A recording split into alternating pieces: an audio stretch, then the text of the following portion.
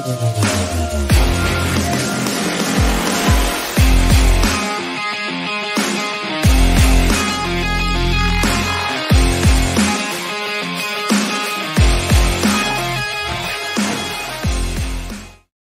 up, everybody, and welcome to a brand new episode of the Hot Mic here live on a Thursday afternoon, a rainy Thursday afternoon on the West Coast for sure.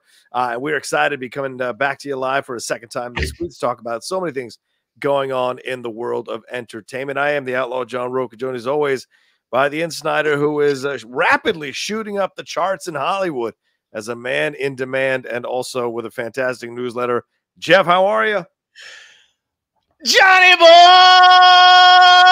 Woohoo! Happy Thursday, baby.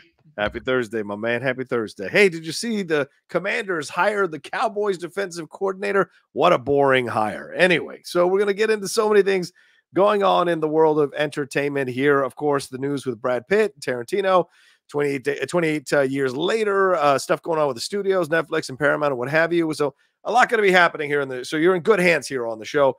But as always, the Streamlabs and Super Chats are open, so send them in. We only got 2 Streamlabs that have come throughout the day, so send them in, and we will bring them up on the show as we go along. And, of course, remember to hit a like on the video, subscribe to the channel right now, and if you're watching later, leave a comment down below. And if you want to send a thanks of financial support, hit that super thanks button down below and send in some money. So let's start it off here, Jeff. Let's start, well, I mean, we have to start with the Brad Pitt news. This broke just a couple of hours ago here from Mike Fleming over on Deadline.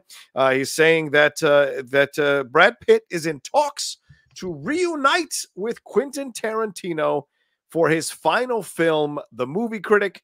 There's no confirmation that it is the lead role, but Mike Fleming is suggesting that it might be. And of course, we know the history of how this all came about. If you've read any of the recent interviews with Tarantino, how this all came about in terms of creating this script for this particular film. But Brad Pitt, once upon a time in Hollywood, got that Oscar for that role in the recent Tarantino film. So coming back to hang out with Tarantino, possibly this time the lead. What do you think about this, and where do you think he's going to slot in on this one? Is he the lead, or is he one of the stronger secondary characters in the film? I mean, there was some breaking news that just happened, John. Just Sorry, right there was some breaking news that just happened right now, and I'm going to tie it to Brad Pitt, because he was technically involved. Variety's reporting that Dave is going on hiatus. that FX has not officially renewed the show for season 4, and we don't need the show with Dave news. That there are no current plans for a 4th season of Dave right now. Listen, Dave's one of the best shows on TV, and if you watch Dave, John, you would know that Brad Pitt was in the last episode. So was Rachel McAdams in the season. That's what I've heard. Yes. So that's disheartening news, because I've been listening to that Little Dicky Dave album, Peanut, all week, and it's amazing.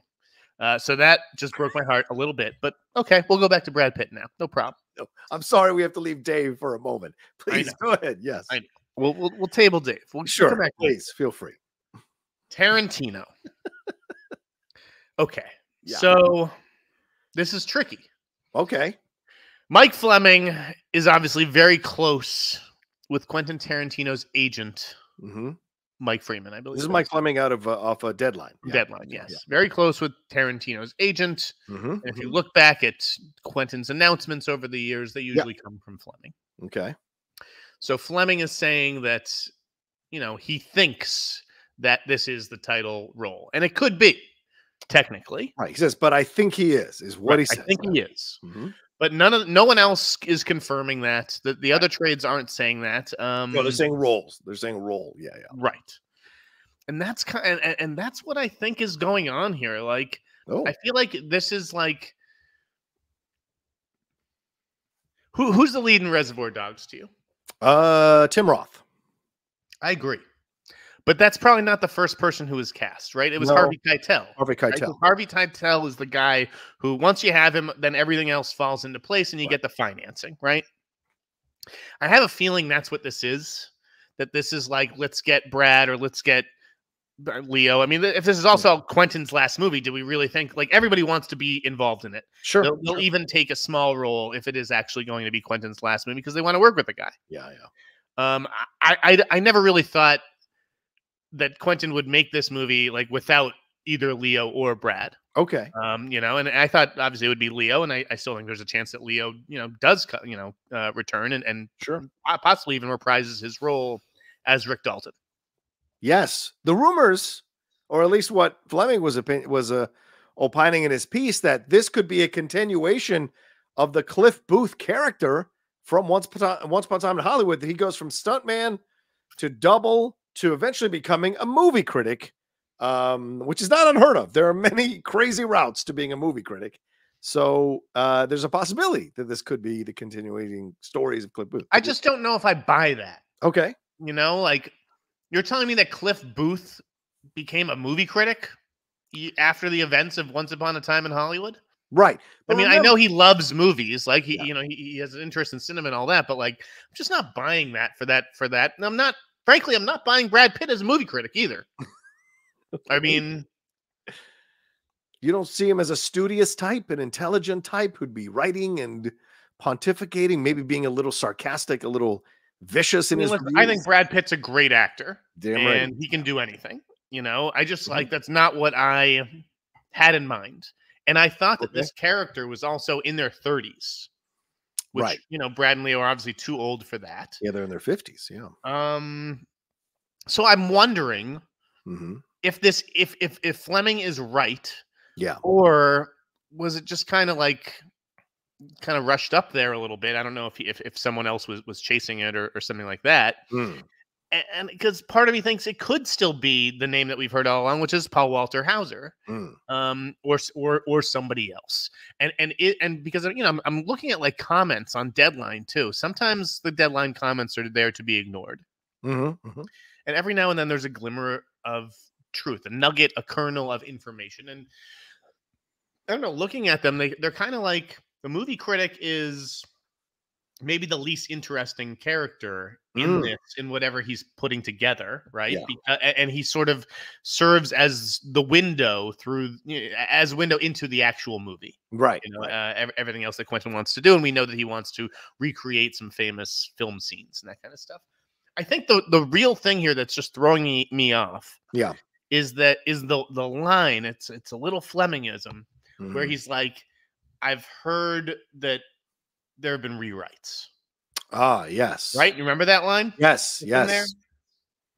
So I'm wondering if they're like, hey, we like, again, I don't know who's financing this. Like he talked about Sony. I think Sony's the odds-on favorite at this point. Right, exactly. And I don't know if Sony in that, the deal with Once Upon a Time in Hollywood, if that allowed him to maintain some ownership or retain partial maybe ownership. Because I remember that was part of the deal when he was shopping like that project around. If he was looking for something like that, or that it like reverted to him after 20 years, right? Something like that. The rights or whatever. Yeah, I think that's what a lot of top directors are sort of going for, and we're going to talk about that later when the 28 years later stuff comes up. But like, so it's like, okay, if we don't know who's technically financing this, is it like the Israeli money that had been rumored that either his wife is very well off or she knew people in Israel who she could connect him to, and it could just be independent Israeli financing. Do they want to see a Brad Pitt or a Leo DiCaprio in the lead? Is that what it is? Did he rewrite and age up the character since last year when we started hearing these rumors, or is it just a case of like crossed wires and Pitt is in the movie but not as the lead? You have some really great speculation because, Mike Fleming said that he felt that since May of last year, Tarantino went back and did some rewriting. And you go like, well, why does Tarantino need to cast anybody to get financing? It's Tarantino. He is the guy you can now give financing to. You don't have to worry about who he casts. But what you said makes sense. And I tell this, and I make this connection to wrestling, right? Pro wrestling. They have a show now for the last few years in Saudi Arabia. And they pay these wrestlers who have retired or who are at the end of their string like $5 million to come wrestle one match just because the person in charge of it knows that people love this person. They rarely get to see it. So let's bring them in. Same thing with soccer now going on. This league in Saudi Arabia is trying to blow itself up. It's signing players that are near the end of their prime, paying them outrageous wages just to promote it. Same situation possibly here. Hey, we'll give you the money, but you've got to give me a star attached to this film that's going to guarantee that it makes money. So that is a possibility. And so Tarantino goes, well, I can get the money this way. I honor and respect that. I'll go and redo and change it. Because remember, it's based on, as Fleming points out, it's based on the second movie critic of a porn mag that he remembers reading when he was a younger man. So it's not going to be necessarily this like highfalutin intellectual Pauline Kael type. It's going to be someone a bit more skeezier or skeevier, you might say. And maybe Pitt with a little bit of, makeup and what have you could look a certain way for what he wants it to be in the movie. But I hear you. Variety is still repeating the Pauline Kael thing and saying, that this is inspired by Pauline Kael. Here's the thing, though. Here's the fallacy about Quentin. Yeah.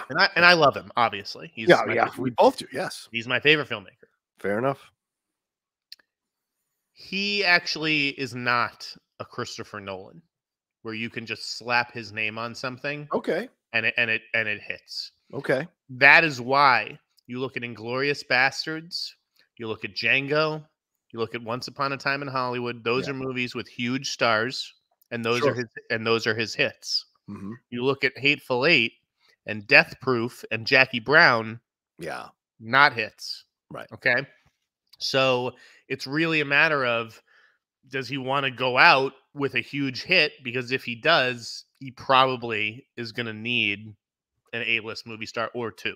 Right. That still doesn't mean that those guys are necessarily the lead. Okay. Do you think it could be an older Cliff Booth looking back or telling the story of this guy as a way into the movie, like his experiences with this guy, like he did in the Once Upon a Time in Hollywood? He told a couple of stories that were like flashbacks. Do you think that could be maybe I have no idea. I mean, I'm not going to speculate as to like what Quentin is writing or whatever. I'm just trying to explain the like how we go from Paul Walter Hauser rumors to Brad Pitt. Right. And did something change in terms of the circumstance, in terms of the financing or whatever. I mean, it's not like, Paul Walter Hauser wouldn't drop everything to be the lead in this movie. It wouldn't be, I mean, even the scheduling stuff is odd because obviously Tarantino seemed like he was ready to make this last year. Yes. And now he may be waiting until the end of this year. Now, was the delay due to was it due to the strikes? Was it because the writing he wanted to rewrite? Yeah. Is it that Pitt is busy on this car, the F1 movie until almost through the end of the year? Like, I mean, he's very busy with that project. So that if he is the lead, this really couldn't go until the very end of the year or even early next. 2020. And when people are throwing out July 2025 release dates, that seems really ambitious to me. I can't imagine this would be out before the end of the year, before the end of 2025. Okay. You look at Brad Pitt. Right. What's he at? 60? Brad Pitt is 60 years old. And that's the thing. If this movie's set in 1977 and Brad Pitt's your lead character, your lead character was born in 1917? Yeah, that make no sense. That don't 1917. Yeah, that doesn't. Yeah, like what? Oh, interesting. Okay, all right. I'm always surprised when I find out that he's 60. Because obviously he doesn't look it. And whereas DiCaprio's 49, interesting. Okay. But where's the Paul Walter Hauser stuff? Was that something that you kind of speculated on? Is this from someone really credible? Is this someone I mean, it was out there in the winds, making the agency rounds last year or whatever. But again, the rewrite line in Fleming's story is what really throws me off here. Yeah. That he'd heard he was rewriting it quite a bit. That's it. That maybe it's just very different than what we'd heard about last year. Okay, Liam Morrissey says he changed July 25 to Christmas 2025. Jeff on his tweet. Is that Fleming or the Deadline tweet? Maybe changed. I don't even know which tweet Liam Morrissey is talking about. I think it was like maybe Empire City Box Office or something like that. Gotcha. Yeah, Liam, feel free to tell us who you're talking about. Yeah, people like Brad can play younger. Of course, he can play younger. Yeah, Not he 30 doesn't- years younger, though. I mean, that's a different situation, for God's sakes, man. Right? Is he the Critic's editor? Is he? Right. Yeah. I mean, I have no idea. I could see that. Brad Pitt with like the disheveled tie and the I fucking just can't see hair. Brad Pitt as a movie critic, and maybe they ugly him up. I mean, Yeah. to me, he's just better as a supporting actor. Put some weight on. Maybe. Possible. Yeah, for a Tarantino film, he's a movie star. Yes, he's a character actor in a movie star's body, but he's still a movie star. And pretty much the leads of almost all of his films, except for maybe Once Upon a Time in Hollywood, have been pretty much character actors, right? Like Roth and Keitel, even Bruce Willis, Travolta. They went into the character route for Pulp Fiction and what have you. So, yeah, be interesting to see what we got here in the long run here. Any other news on this one? Any other things you're hearing in the wind about this one? Any other people, like any female leads, any female actresses? No, honestly, this took me by surprise a little bit. Like this announcement, Fleming just dropped it like a bomb. And again, I know how connected he is to the Tarantino camp, so it's like I'm not going to sit here and be like, well, that's this is all bullshit, and he's not playing the lead because Mike has really good sources in QT's camp, but. Yeah, there's just something about it that makes me think that this is not the lead. Okay. All right. Okay. All right. I guess I can't say more on that then. I'll just leave it be. And if you guys have some speculations or suggestions about what you think this is all about, let us know in the comments section or send in a Streamlab and Super Chats. We're doing it live. Let's move on from this story to another story that broke here today. Jeff, and get your thoughts on this. Tim Burton is apparently in talks to direct, or is going to direct rather, a Gillian Flynn scripted remake of Attack of the 50-Foot Woman. And this is for Warner Brothers. And this is just before we're about to get to another story that's also connected here. But this is under the auspices of Michael DeLuca and Pam Abdi. It's a reimagining of the 1958 Warner Brothers movie classic. Allison Hayes is the lead. That's the lead character's name in this one. She is a wealthy heiress whose close encounter with an alien triggers her to grow into a giant, complicating her marriage, which is already in turmoil. No thanks to her philandering husband. So I remember watching this movie the first time when I was a kid. I didn't get it. And it wasn't until I was a teenager and watched it again. I was like, oh, this is a commentary on gender dynamics, gender politics. And certainly coming on the heels of Barbie making $1 billion, do you see them thinking that maybe this is the right time to do a movie like this, and you get a director like Tim Burton who understands how to tell the horror or the terror or something like this, combined with some tongue-in-cheek dark humor. What are your thoughts on this? And Gillian Flynn being a fantastic writer with Gone Girl, Sharp Objects, and of course at EW before that. So what are your thoughts here? I like it. Yeah. I mean, it could be interesting. I think a lot of it is depending on the casting. Sure. And, who they get to play the title character, but the technology is certainly there to make that, it's a good title worthy of being updated. Yeah. I mean, it's like it's also like a fun B movie. Like you don't need to spend $100 million on this necessarily. I mean, with Tim Burton, it's not going to be cheap, but I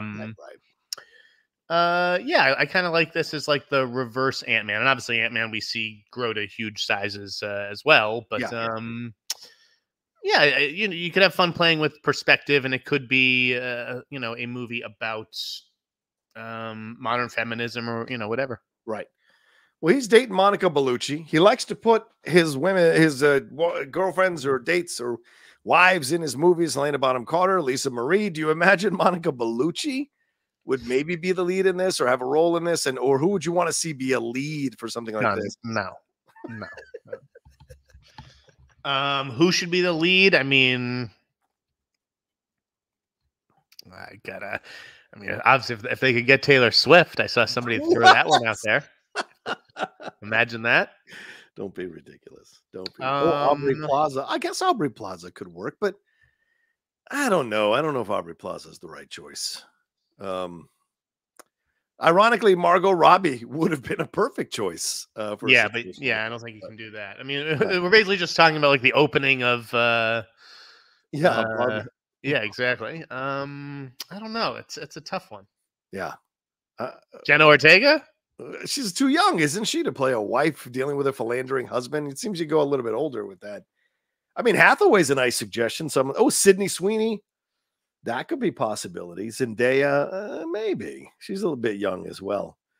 Alice Eve, no way. You got to sell the film. And Alice Eve is known, but not that. I'm sure Warner Brothers would love to get back in business with Zendaya. Yeah, right. It's just a matter of whether, Tim Burton is your cup of tea or not. Right. Because this is again, the guy who did Ed Wood is basically now making an Ed Wood movie. Not that Ed Wood directed that film, but it's, kind of very much in the same. It's in the vein. Yeah. I agree. Yeah, I like this as the next decision for him. So I'm a big fan of it. All right, so we'll move on to another thing connected to Tim Burton here. Beetlejuice announced its sequel. It gets its official title for the sequel. It is still set for a post-Labor Day theatrical release on September 6th. But it is now called Beetlejuice, according to some outlets. And then Deadline has it still as Beetlejuice 2024 AD. Jeff, what's the actual title of this film, and do you even like it? I saw your tweet, Rocha. I took it down. Yeah, it was hilarious. The movie is not called Beetlejuice 2024 AD. Let me bring you up the Deadline article that has all of that in italics. And when you see a thing in italics, that is the title. Well, if Deadline reported it that way. Look, I'm going to show it. It's a common sense. Use your eyeballs and look at the poster, John. It has 2024 AD on the poster. Look, is that italics? Am I fucking crazy? That's italics. It's such bitches. Where's the damn picture? What's the byline on this? It says 24 AD right on the motherfucking. Does that look like it's the title, John, or a date? I don't know what it is because it's Beetlejuice and it's quirky and it's weird and it's different. So I created space in my mind. So because it gives you the date here, why would it say 2024 AD when the date is right fucking here? I don't know. You tell me. Anyway. Even the version of the title, do you like it? It's the title. I do. Beetlejuice. Yeah. I do. I kind of do like that. It's a clever, nod. Yeah. It's better than just Beetlejuice 2. I don't understand. Yeah, I guess. I say I guess. You want two Beetle, two Juice? I don't think BJ2. I don't see the logic in not just calling it Beetlejuice 2. We all know it's a sequel. We all know it's the next one. But I guess Beetlejuice is fine. Beetlejuice. I like Jay Scoots with the Beetlejuice. Yeah, Beetlejuice would have worked. But yeah, I like it as well as the title, Beetlejuice. But the 2024 AD is what threw me off because I'm like, why would you even do that? Is that something weird? I think that movie's going to do well. You do? Okay. Yeah, I do. Electric Beetlejuice. I mean, I know there hasn't been a Beetlejuice movie since the late 80s, but like that character, you could still go to Universal Studios and see that character. He's endured. Yes. I knew 3 people who played Beetlejuice when I was at Universal Studios, employed there for a couple of years. They were great. One guy had been doing it for 25 years. 25 years, Jeff, playing Beetlejuice. That tells you how long it's endured. He was able to put 3 of his kids through college playing Beetlejuice full-time at Universal Studios. So did that do a number on his vocal cords? Like, did he have a hard time dropping the voice? Like when his shift was over? No, he always spoke underneath like this. He always spoke kind of low key like this. But then when he was doing Beetlejuice, it was all energy all the time. And this was a guy, when I saw him doing it, he was in his 50s. So, that's a lot of energy in that character. So respect to him. He was really good at it. All right. Well, so Beetlejuice. We move on from the title. Move on from that shit. Let's see what else have I got here. It's a quick story before we go to a break here. Anything interesting? Oh yeah. Do you want to get into your Fast and Furious now, or do you want to wait a little bit on that one? Let's wait until after the break. Let's have you make your little announcement, John. I'm very proud of John. I'm going to listen more in this segment. Okay? I'm going to listen. We're going to let John talk, but John told me something today that I was very proud of him for. So why don't you share it? Look, first of all, I don't need you to be proud of this. So I want to make that very, very clear, but I appreciate your words, but like I say, I do things in my own time. I have my own. You make up your own opinion. I make up my own opinion. Your own mind. Yeah, I'm not a sheep. I don't get pushed to do one thing or another. I get mad when people try to force me to do one thing or another. I'm not built that way. It's just how I am. But yeah, for quite some time, Jeff has been a person who has not been the biggest fan of me being part of what was once the Hollywood Critics Association. It is now the Hollywood Creative Alliance.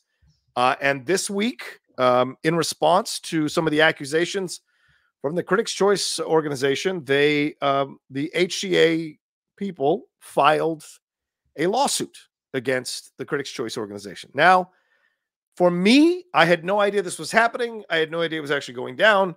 I am on the advisory board, and I thought I would be consulted on something like this, at least be made aware of it. Now, to be fair to the gentleman who runs HCA, he made it very clear that it wasn't in the bylaws, and he was right. It wasn't in the bylaws. He did not have to do that. But for me, as I sat with that and read the article, I just kind of felt this feeling inside of myself that it was time to step away. So I did resign from the HCA earlier this week. It was a hard decision. I really like a lot of the people there.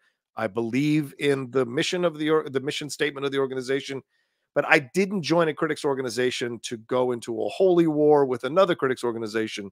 I just want to be part of organizations that watch movies. We get together, talk about them. Yes, vote for awards, but it should be positive. And so to see it devolving into something like this, for me, it just didn't make me feel comfortable. So I sadly had to follow my heart and my compass and step down and resign from the HCA, which was, as I said, a very difficult thing to do.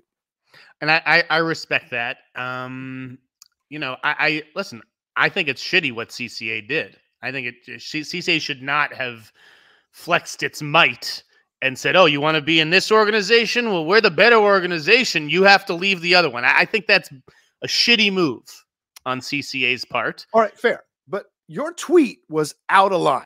And I'm going to tell you that straight up live on the air. You calling a bunch of critics who live and breathe by their access to these movies and being able to pay their bills sometimes or survive in this town spineless, I thought was a step too far, because you've never been in that position. You don't know what it's like to have your life threatened. And you right now are begging people to sign up for your newsletter so you can put food on the table.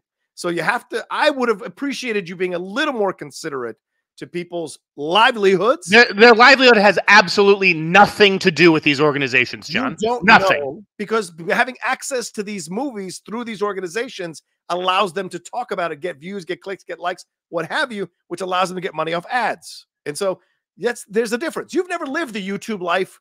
You've lived the website life, but you've never lived the YouTube life. And so to me, I'm telling you. What does that have to do with getting I don't understand. You know, why do you call them spineless, like a generalization? Some people are just afraid of their livelihoods being threatened.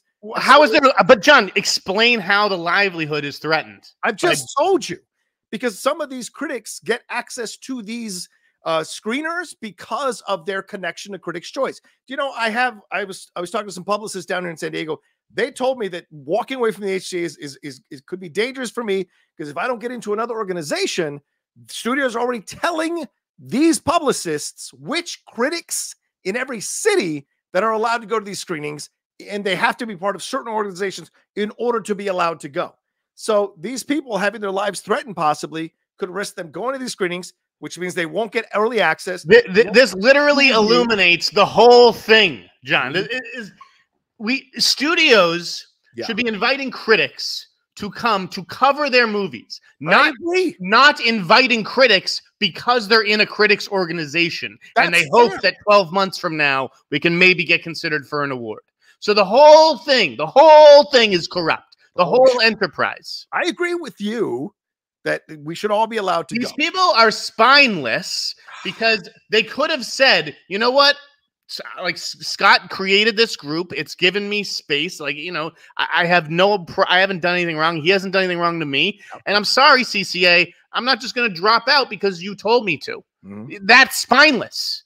Show a fucking backbone. I tell you what, I'm not going to reveal one of the critics that I know, but I know that critic's editor made it very clear that critic had to leave, or else they were going to be in trouble and their job was on the line. That editor should be fired. I agree, and I thought that editor should be fired for quite some time now. That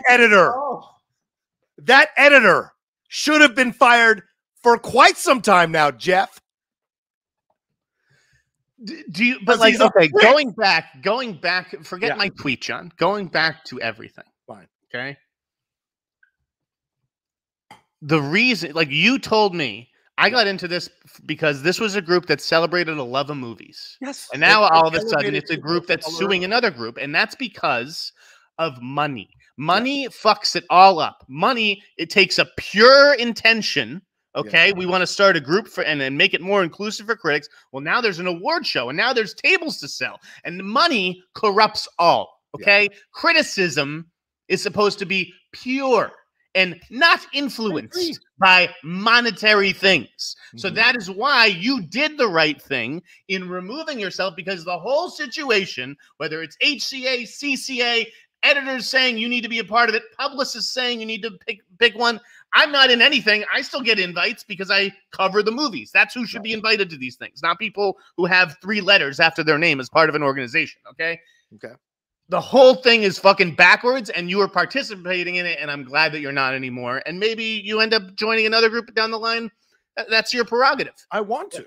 I'm telling you that the whole fucking critics and groups and organizations, the whole thing is fucking sour and rancid and ugly. Yeah, I need to know why you feel this way. Like, what do you think every critic should just be allowed to go and get screenings for a movie? Don't you think there should be some matter of vetting which critics are allowed to come in and not? Like, you can't just start a YouTube with 25 subscribers and go, you know what, I'm a critic now.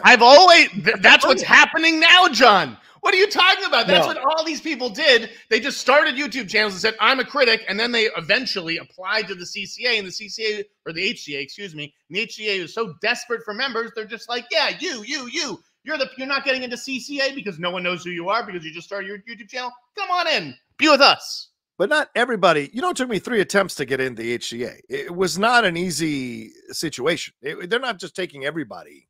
There is a vetting process. There is a what are your reviews? How long have you been doing the reviews? Where do they appear? How are they seen? What are the number of views or likes or clicks on your reviews? There is a vetting process. This isn't a fucking this isn't a state college, for fuck's sake.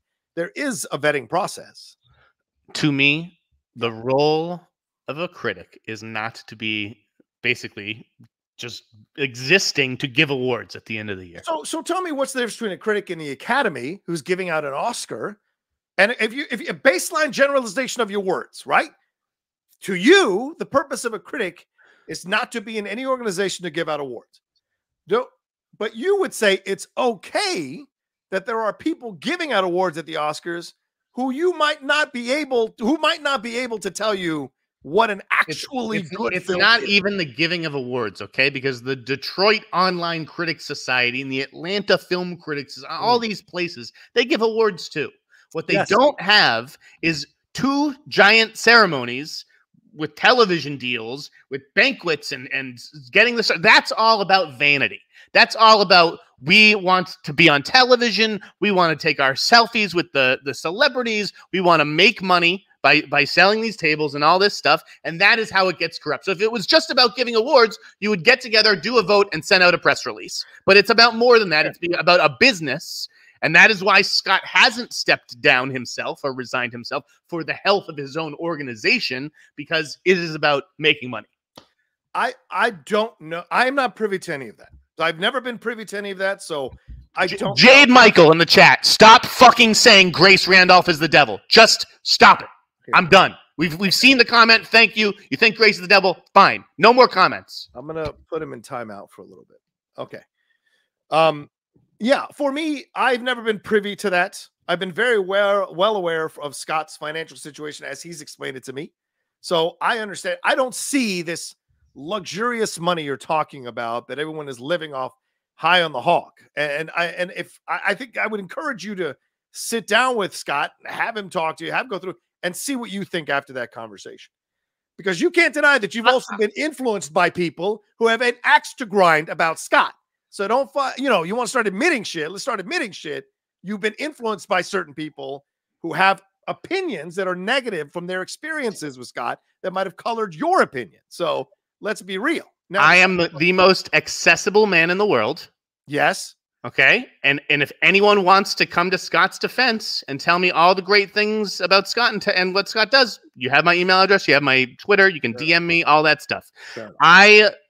Scott was great to me. And I'll tell you that and this isn't even about him personally. This is about the organization. Fair.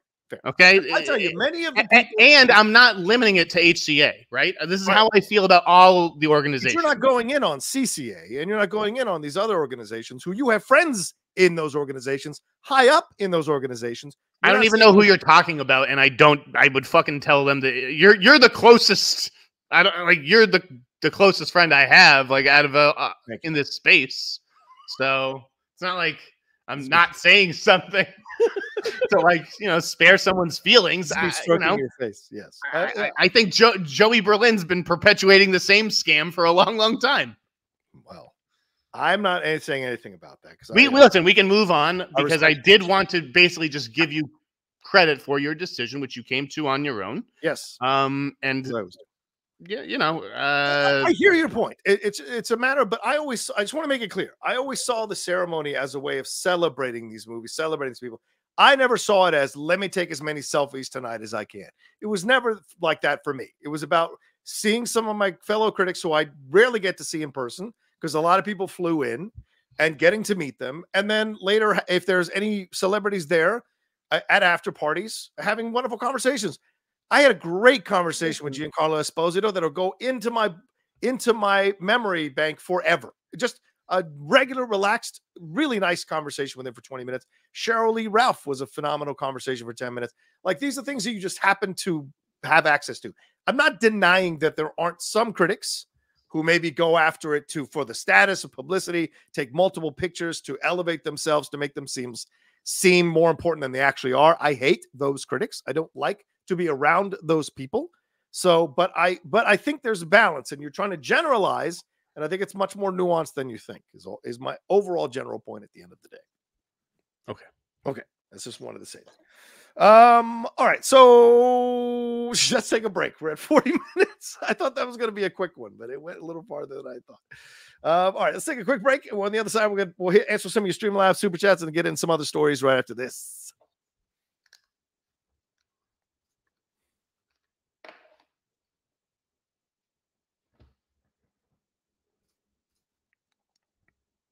One final thought, John. One final thought. Okay. It blanked.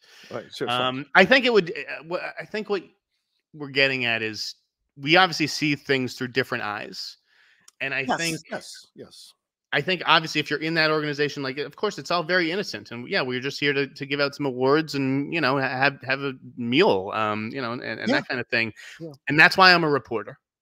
Okay, because I am trained to look at these things through, here's everybody having a good time, and like, why rock the boat? It's a party, just be cool.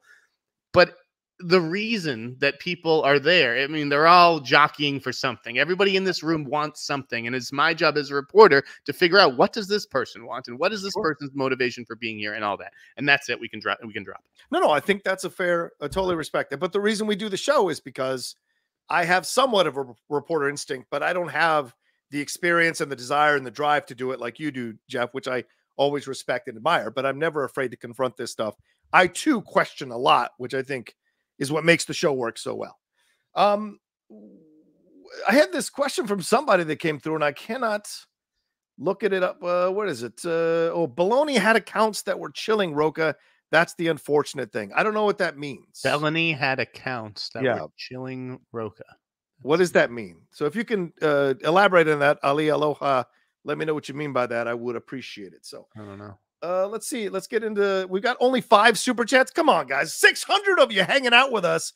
Send in some love here. Send in some Streamlabs and super chats as we go on. We just gave you a nice sample of what the hot mic can be about.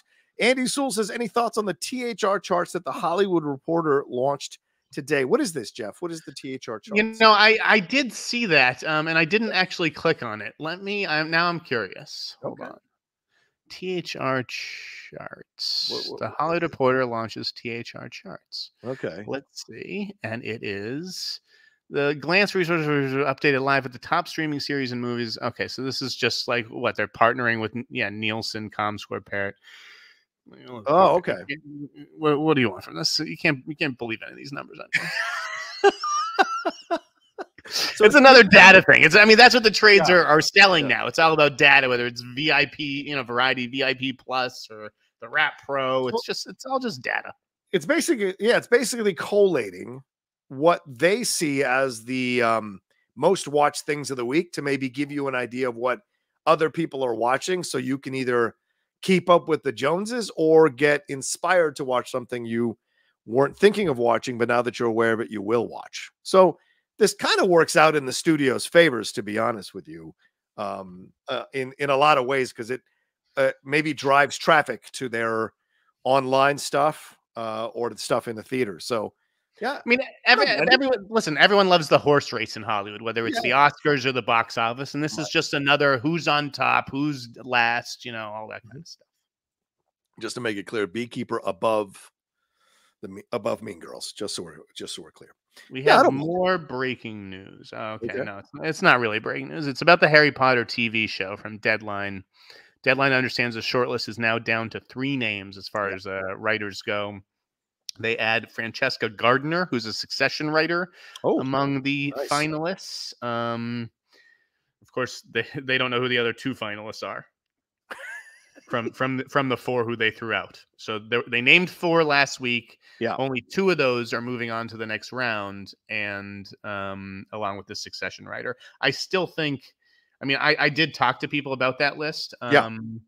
Michael Leslie is sort of understood to be maybe the best writer on that list, but also maybe skewing a little dark.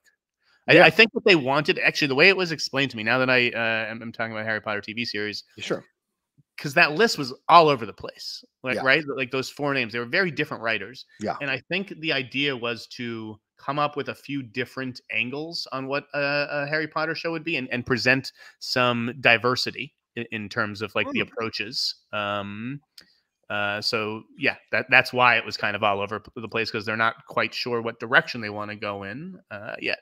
Yeah, it's best to explore multiple things, so why not? Yeah, I had gotten a text from a source who told me that about an hour ago that it was down to 3 people for that role, for the role of for what they were going to go with, like what they wanted to. The writer, the writer. So Haunted Autumn. Let me read this one. So I can get into this a little bit more. Haunted Autumn says, Jeff, you're a dying breed. The world would be a better place if reporters at large still valued the tenets of journalism. Godspeed and much love to the both of you and this community. You know why I wanted to read this Haunted Autumn? Because it's little things that have just been driving me up a fucking wall lately. Here we go. Okay? Here we go. Whether it's Deadline doing the core, who are these articles for? Are the articles for the fucking publicists at the networks, or are the articles for the fucking readers? Can you elaborate? What articles are you talking? They do the Corey Hawkins to star in The Man in My Basement, based on the Walter Mosley book. Yes. No mention that he's replacing Jonathan Majors. Yes. Probably because the producers don't want anyone to remember that this was a Jonathan Majors project. Right. Okay. You've got what was the Variety scoop about the TV show that they're doing? Dark Places. Right. No mention of the shitty Charlize Theron movie that came out, 7 or 8 years ago. How do you not mention these things? How? And I see it, I understand, as reporters, we got to break news sometimes, and you have to do things that the sources want. So, add this person in, leave this person out, whatever it is. Yeah, you have to maybe make some compromises in order to bring the scoop home. But it's also there are also some requests I get where it's I can't do that. I can't write this Christopher Nolan Tenet story, right? IMAX, and pretend that it's just them putting the movie back out in theaters. I'm not even going to mention the fact that Chris isn't at Warner Brothers anymore, and they'd love to have him back. And maybe this opens. How do you make that deal? Yeah, you can't. Okay, you can't. You have to fucking put the readers first, which is what I'm trying to do in the newsletter, and what I just see the trades ignoring all day long. Yeah, it's astounding. Yeah, I don't know, but I mean, you say I take Haunted_Autumn's point. By the way, congratulations on the new Avatar picture. I like the new picture, but the goatee there. You say this would be a better place if reporters at large still value the tenets of journalism. I think a lot of them do. The problem is that the companies who employ these reporters don't. and they see that people are clicking on these stories to just get the basics and roll the fuck on out of there and not get much more of the backstory and the context for these stories. So if reporters value the tenets of journalism more, if the people who employ these reporters value the tenets of journalism more, I think you'd see that more and more. So the problem is not the journalists. The journalists are in this and they have to pay bills. They have mortgages, they have kids, they have houses. It's the editors, it's the bosses. Editors, it's the bosses. Exactly. And I bring this back to a few years ago with that situation when a certain somebody said, hey guys, can you all stop criticizing movies in a negative way to the studios? Can you guys do stories on Collider Movie Talk that are not negative about studios or actors or directors? Right. It makes it tougher for me to book Q&As. Yeah, because it's tough for me to book Q&As, or I'm not going to be able to, or I might lose my connections with, or not we, it's not about a specific person. We as a company might lose connections to these studios, directors, and actors, or writers. And I bristled at it. I hated that because that's not truth. That's just about you trying to have a career in this business, spewing surface bullshit. And I hate that, which is, again, the genesis of our show was the frustration that people don't or can't tell the truth. And it's unfortunate because, for whatever reason, they want to stay alive. They want to make the six figures that they make in some of these bigger news. I understand, though, that like there are circumstances and there's a time and a place, and you do have to be a company. You have to be a team player, which I, always thought I was, until it was made clear to me that, no, you're not. It's like, yeah, I'm not going to fucking blatantly, fuck this source over and screw this person over first. Like that's what the bosses want, because it's not their relationships on the line. Or remove a tweet. It's just all kinds of stuff. To me, it's just mind-boggling, the people who are put into positions of power, whether that's hiring power or whatever it is, and that's why I really had no sympathy for the people at the Messenger. Not that I didn't have sympathy for the employees who got totally fucked over. Yes, and like no severance, like no benefits, like. Some people are out there on work trips and they don't even know if they are going to get reimbursed. Like that shit is the shit that I just went through, and it's the fucking worst. Okay. Yep. But as far as like, there are so many, like as far as the outlet and the editors, these people are making money hand over fist. Yep. Okay. Yep. To do nothing original. Yeah. All they did was just fucking rip off other reporters. Yeah. Who were being paid less. Yeah. I mean, honestly, like, the entertainment reporter who I tried to email over and over and over, never responded. She has been at the top of the masthead at so many of these major companies. Yeah. I don't know what she does. Has she ever broken a story? Is she good at hiring? She doesn't seem to have an eye for talent. Right. The Messenger's whole entertainment vertical was a fucking shit show. Who the hell read anything on them? Yeah. So I just have no sympathy when there are plenty of talented people like me and others among us out here looking to be hired, and you just hire your friends or the people that you know from People Magazine while you collect a $900,000 salary. Dan Wakeford, unbelievable. Fuck Jimmy Finkelstein, and I hope that his employees sue him to Kingdom Come. There you go. That's one of the things that I talked myself out of doing when the situation happened to me, was suing my employer, who is a previous owner of that outlet, because of stuff that I had endured in that situation. I never got a severance check, my final severance check at that outlet, because I refused to sign the NDA that they tried to make me sign. I gave up $2,000, which at the time was a big deal. Yeah, you need that money. I get it. Yeah. I signed the NDA. I needed the money. I took it. I don't have, anything bad to say about, I know we're in different circumstances and you're entitled to those. Yeah. He kissed your ass, so you didn't have to, but I certainly had a lot to say about it because of the experience that I went through and how he let me go like a coward. And I refused to sign it because I was like, no one's going to shut my mouth about the things I want. And that you're allowed to say whatever you want as a result. Exactly. And I've made that 2,000 more than yes. Brandon Joseph. I saw the class action lawsuit. Yeah. Yeah. And I don't think I ever want to work for an outlet again, to be honest with you, because they restrict you. They tell you what you can say. They tell you what you can talk about. They tell you what you can put. Editors come in and slice out pieces of your stuff because they don't want to upset their, the overlords there. And I don't want to do that. I like that I've carved out this little piece of independent existence here at this point in my life for Right. 3 years, 4 years now. I've been very lucky. So, right. And that's what I'm trying to do. Like, I was fine being a cog in the machine. Yeah. But it's like, okay, if there are now machines where you work and work and work and you don't even get the money that you earned, and you have people out there just literally stealing or using the money that I've earned to pay the staff. I was like, fuck this, I'm out.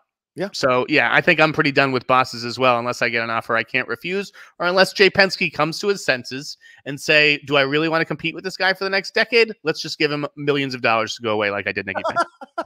I'm very open to that, Jay. Please, I'll go write novels. Could I have just half of that? I'll take a half of it. Yeah. Or I can keep being a thorn in your entire company's side. I'll just take a half of it. Anyway, all right, there you go. That was one question. All right. Christian Jacob says, as a Christian, I love the Book of Eli. It's respectful to the Bible and a fun action movie about a futuristic prophet type. Your thoughts? God bless. Yeah, the Denzel Washington one. I loved this film. Gary Oldman is the villain. Jennifer Beals in this as well. And apparently there's a series coming, right? That they're going to redo this with somebody else. What are your thoughts on Book of Eli? Yeah, they're doing the John Boyega prequel series. I liked Book of Eli. I didn't love it or anything. I mean, I've never seen it again. But you know, it had some cool stuff. Denzel is Denzel. He's a really good actor. You put him in he's obviously better than the average lead you get for a movie like that. Right. And I like the Hughes brothers and what they do. They have an interesting visual style. So I definitely like that movie, but it's not one that stood out to me. There are certainly many other situations there that you can play around with the Bible and make it, respectable in movies. And maybe that will be making a comeback at some point. Daniel Emsby says, Jeff, can you spill some tea about the Dune reactions? Yeah, apparently there were some screenings for Dune for exhibitors and some critics even who got early views of Dune. Anything to say, Jeff, that you are allowed to say? Well, I'm not allowed to say anything. That doesn't mean I won't. I've heard some Dune reactions. Obviously, I've talked to some people who have seen it. I've been sent some things. I'm not going to share those right now. I'm not. I could be a big baby and throw a tantrum because I wasn't invited to something, and I kind of threatened to do as much on Twitter, obviously. But am I going to carry through on that threat? Not really. At least not today. But it's like, Warner Brothers, what the fuck? There you go. What the fuck? I have been inside DeLuca's office. I know all your top comms executives. I know the head of the Blizzard for DC. Like I don't understand what more a guy has to do. Maybe he has to be in the fucking CCA or the HCA to get invites to these fucking early screenings. Maybe it's just for junket press. But it's like, listen, if you want to treat me like the other and like Mr. All Media, who we can invite to the movie 24 hours before, we will see how that goes for you. Okay? Because I do not have a boss you can call. I do not have advertising you can pull. And I have a stack of Dune 2 reactions right now. Wow. So should I run them? Why shouldn't I run them? Give me a good reason. Because it would be an asshole move? Well, you know what? If you want to shut me up, you put me under an embargo and show me the fucking movie. Goodbye. There you go. Well said. Goopy G says, with Tarantino retiring and other auteurs getting older, will we start to see a time when filmmakers aren't the draw for theater goers? No, I think there are still plenty of auteur filmmakers. I mean, Ryan Coogler. There's quite a number of them coming up here through the ranks, Jeff, that are getting recognition and affection for their work. Wouldn't you say? We start to see a time when filmmakers. I mean, yes, probably. Okay, probably, yeah. I mean, it's tough to say. Like, obviously, like someone like Chloe Zhao, Celine Song, like great filmmakers have made some great movies. Yeah. Are we going to see their movies 20, 30 years from now because it's a Chloe Zhao movie?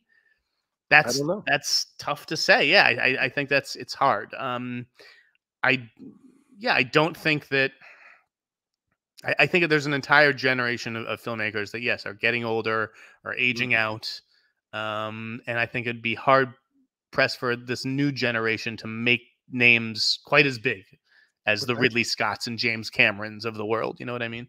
Well, you've got PTA. The Coen brothers are still very much in their prime. These guys but they're older. Denis only done like 7 films. They're not. They're not. No. Yeah, Denis is a little bit of a younger guy. Still somewhat in. Aronofsky is still somewhat young. Spike Jonze still somewhat young, right? Yeah, but these guys are from another. They were 90s kids, right. So it's like, who are we talking about from this crop of people that we're going to be talking about now? 20 years now? No, it's the Peels and the Gerwigs and the Astors and the Eggerses, you know? Yeah. Good point. And the Kugler, right? Kugler would still be. What about Edgar Wright? Would you consider Edgar Wright part of the current crop, or is he just kind of just barely making the cut? Not today, I'm not. Okay, all right, fair point.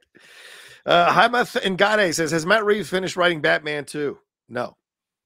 Jeff? I have no fucking idea what's going on with the Batman 2, honestly. I mean, I may have to start putting out the feelers for DC and what the hell is going on up there. Well, I mean, okay, so wait. James Gunn said that basically that timeline that he unveiled, like the calendar of everything, fucking put it in a shredder. It's gone. Yes. He moved stuff up, moved stuff around. Yes. Yeah. That was, and we knew that. I mean, Jamie and I said as much as soon as that shit was revealed at DC press day, where it's like, yeah, this is the plan now, but a year from now, this is not going to be the plan. So yeah, some movies have moved up on the timeline. Some have moved back. He expects to get 2 other projects into production this year, right? Okay. Besides Superman. Right. So I think the idea is obviously Supergirl is one of them. Right. And then it's, what is the other one? I would imagine it's Lanterns. I think Lanterns is probably the furthest along, and I think it's also going to be the most intensive. Yeah. It's going to be pretty expensive. Like I reported in the newsletter this week, guys, Damon Lindelof is a consultant on that. I know there were reports that he was show running or producing it or whatever. No, I don't think that's quite the case, but he is involved as a consultant. I would go Lanterns over Waller. I would. What about okay? There's one other thing, right? There's all this speculation though about Supergirl, right? And forgive me, everybody, for not knowing that Millie Alcock dies 5 episodes into the fucking show. I don't watch it. I don't give a shit. It was speculation that they may have to share her. What if it's not Superman Legacy, which again I think it is, but if it's not, what if Supergirl is in Peacemaker season 2? Could be interesting. I mean, Millie could go toe to toe with John Cena any day of the week, so that could be a fun way to avoid having your Superman showing up in Peacemaker, but you have Supergirl showing up. And especially because Peacemaker talks all kinds of shit about Superman. So having the person related to Superman who was kind of sent there to protect Superman could be an interesting back and forth between those two. Yeah, I like that idea. I'm down with that. Actually. Well, I think that they said they want to find a way to bring Peacemaker into right the larger DC. Totally maybe works. It's via Supergirl. I get it. She didn't die. Okay, she aged up. Holy shit, guys. I don't watch the show. I've never seen 1 fucking second of the House of the Dragon. I don't care about the House of the Dragon. I don't care about Game of Thrones. I don't care about any of this shit. I will tell you who stars in the next show. Okay, that's my job, not to watch it. Just so we're clear, we're at an hour already. We've still got a bunch more to go. Oh my goodness. Yeah, save your breath. Jaden says, just sending in support. Love the show, guys. Thank you, Jaden. Appreciate it. Thanks for watching. Thanks to everybody who's watching. Real quick, Jeff, what about the Batman rumor? It was brought up for a couple of days and it was quickly debunked after a couple of days. Have you heard anything that he is looking or is getting closer to picking a Batman for his DC universe, James Gunn? Is he picking a Batman for his DC universe, or is the Batman for the DC universe already picked? Oh, interesting. All right. I mean, so he responded no to a fan, right? It said, right, will Reeves finish his trilogy before or I forget what the actual wording of the question was, and it's probably important. But James Gunn just said no, implying that no, we could get that Batman news sooner. But it's also like, well, what if they just scrap that project? Yeah. then you won't get it either. Why? You have a successful Batman right now. Yeah. Are these people stupid? Why would you intentionally confuse the consumer like that? I just don't think Matt Reeves' Batman style fits into what James Gunn wants to do. Then keep him out. Then you got to find a new Batman. But then you put that Batman. You start doing that Batman once Reeves' trilogy is done. I agree with don't that. Understand. I agree with that. It makes no sense to me. Yeah. I don't disagree with you, brother. Wiley UFC says, is Argyle still worth seeing? I'm a fan of Vaughn and excited to see Dua Lipa. Also, can we get thoughts on Mr. and Mrs. Smith's show? Do you want to save that for later, the reviews for Argyle and Mr. and Mrs. Smith? Or do you want to do we can talk about that later in the show. Wiley, we're going to put a pin in it. Thank you, but we will talk about it. Yes. But meanwhile, I am good to know Sneider is who we all know he is. He's the Trump of showbiz. Isn't Trump the Trump of showbiz? What exactly makes me Trump-esque? Not watching House of the fucking Dragon? He is not the Trump of showbiz. Let me make that clear to you guys. No, he's got an actual heart inside of his chest. Mega I have no heart. Mega YouTube 9 says that Miller's Girl is the highlight of Freeman's career. Yeah, this just opened up at the Angelica, Jeff. Have you seen Miller's Girl? I might go see this. I hear good things.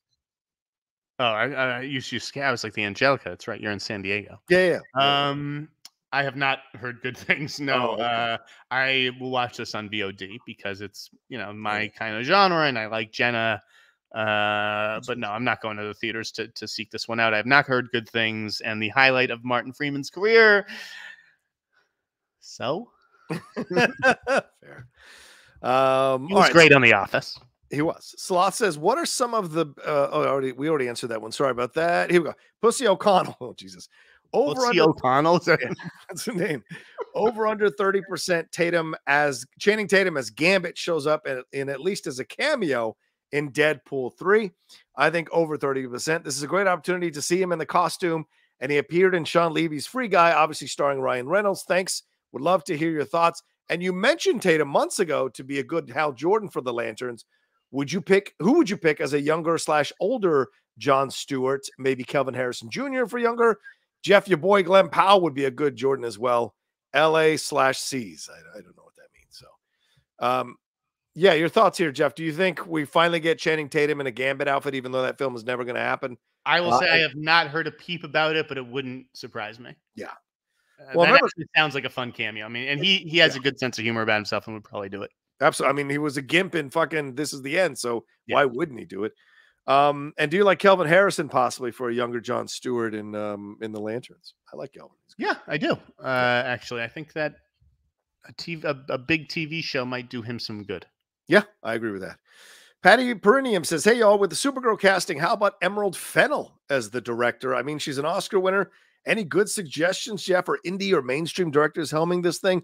Imagine Catherine Bigelow helming it as her comeback film, One Can Dream. Yeah, this is for which movie? Supergirl. No way Catherine Bigelow touches. This is like the lead. This would be something I would yell at you for if you were my employee. Yell at me? Why? What did I say? No. The commenter. I'm saying. Oh, okay. And I did yell at my employees back at the tracking board. It was a room full of women, and every time there was a comic book movie that had to hire someone, they would just be like, Catherine Bigelow. I'm like, guys, if Catherine Bigelow wanted to direct a comic book movie, she would have done it. She's the diehard of comparison. Like, everybody's always defaults to Catherine Bigelow. There are other films. It's like, Catherine Bigelow is a woman. We get it. She's an action director. We get it. We don't need to think of her for every single action movie starring a woman. There are others out there, and believe me, if she wanted to do it, she already would be on the project. Has she ever directed an action film with a woman in the lead? I guess what? Well, I wouldn't call Zero Dark 30 an action film. So, no, yeah, but yes, just a lazy choice. I'm sorry. What about Emerald and Emerald Fennell? Have you watched Emerald Fennell's movies? Yeah, has this person seen them? What about these movies? Like, I get it. A woman, a talented female director. But when you're watching these movies, what do you see in them that makes you go, four quadrant Supergirl blockbuster movie? Like, what is it that you're seeing? And that's what I'm getting at. You have to do another layer of thought. Yeah. And I don't mean to come down on whoever this commenter is who probably spent money to put in this question. I'm sorry, but that's what I'm getting at. So Supergirl directors, neither of them. And I don't think Emerald Fennell would do it with James Gunn having selected her Supergirl for her. I just don't think that is something that Emerald Fennell would be necessarily on board with, in judging from what I've seen. Right. Now, again, pay is a different thing. So, like someone like Chloe Zhao, who made beautiful movies, right? Those movies didn't make her money. Yeah. Right. So at some point, it's like, shit, if I can make a couple $1 million directing a movie, I'll take it. I think so. You never know what someone's financial situation is. Yeah, Jeff. I think you remove. I don't think she would go back to do a superhero film. Chloe Zhao. I don't think. I think no, she's not on the list. Don't worry. If it sailed, yeah. Benjamin Nichols says, John and Jeff, what do you know about the rumors that Paul Thomas Anderson polished or rewrote Killers of the Flower Moon? Yeah, this has been going around this week, dude. That rumors are that PTA did a pass or polished up Killers of the Flower Moon. Have you heard anything about this?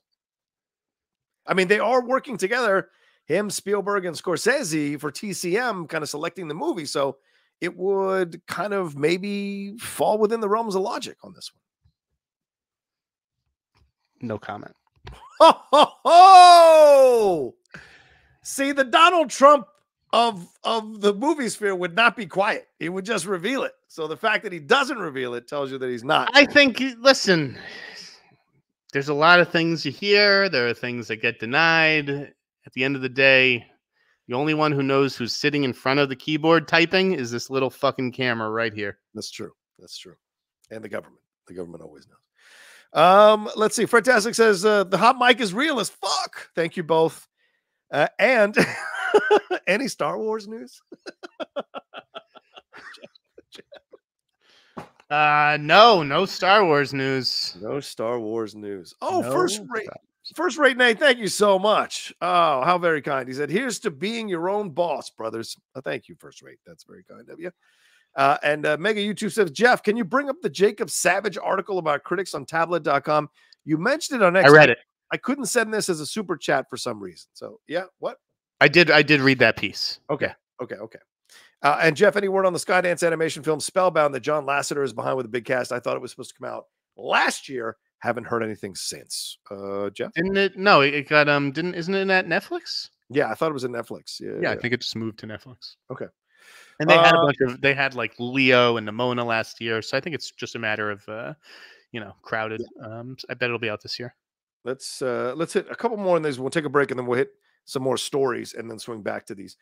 Francisco, hey guys, are you going to do the re-Oscar awards again on Tuesdays? I really enjoyed you guys doing that. I mean, Jeff, a lot of people loved us doing it. It was great. And credit to Jeff who got the idea from the rewatchables. Your thoughts? I'm sure we can revisit certain years, right? Are you telling them that I'm stealing the idea from the rewatchables? You mentioned it on the show, Jeff. You said they were doing this on the rewatchables. It gave me an idea. You said it. It's true. I straight up stole it. I'm sure that they'll have more listeners, but I straight up stole the idea from Sean Fennessy. And if he has a problem with that, he knows where to find me.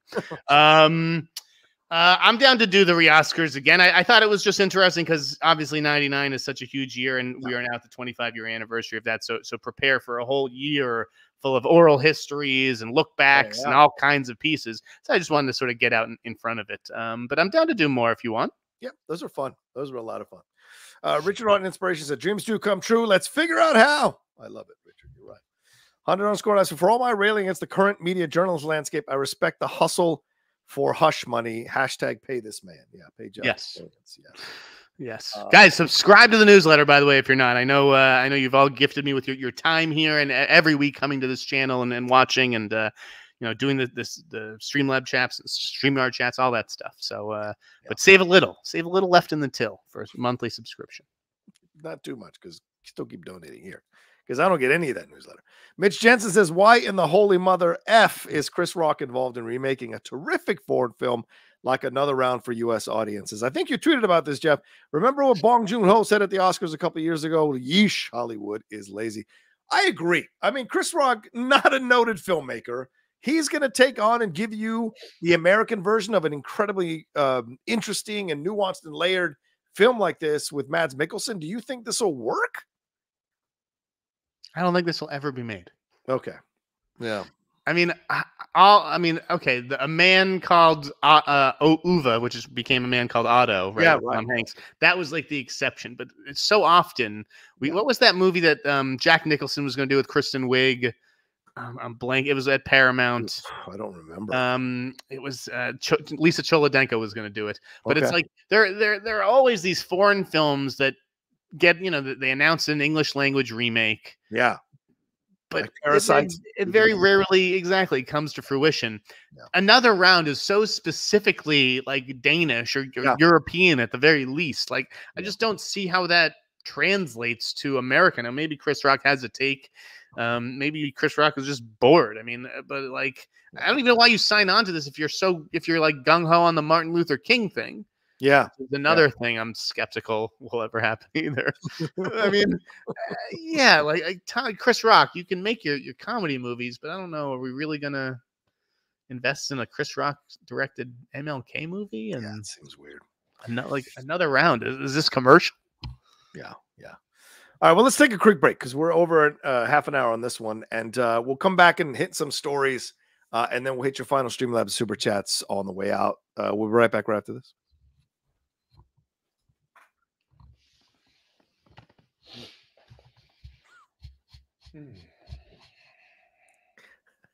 Someone saying Will Smith should be cast in the Another Round remake directed by Chris Rock.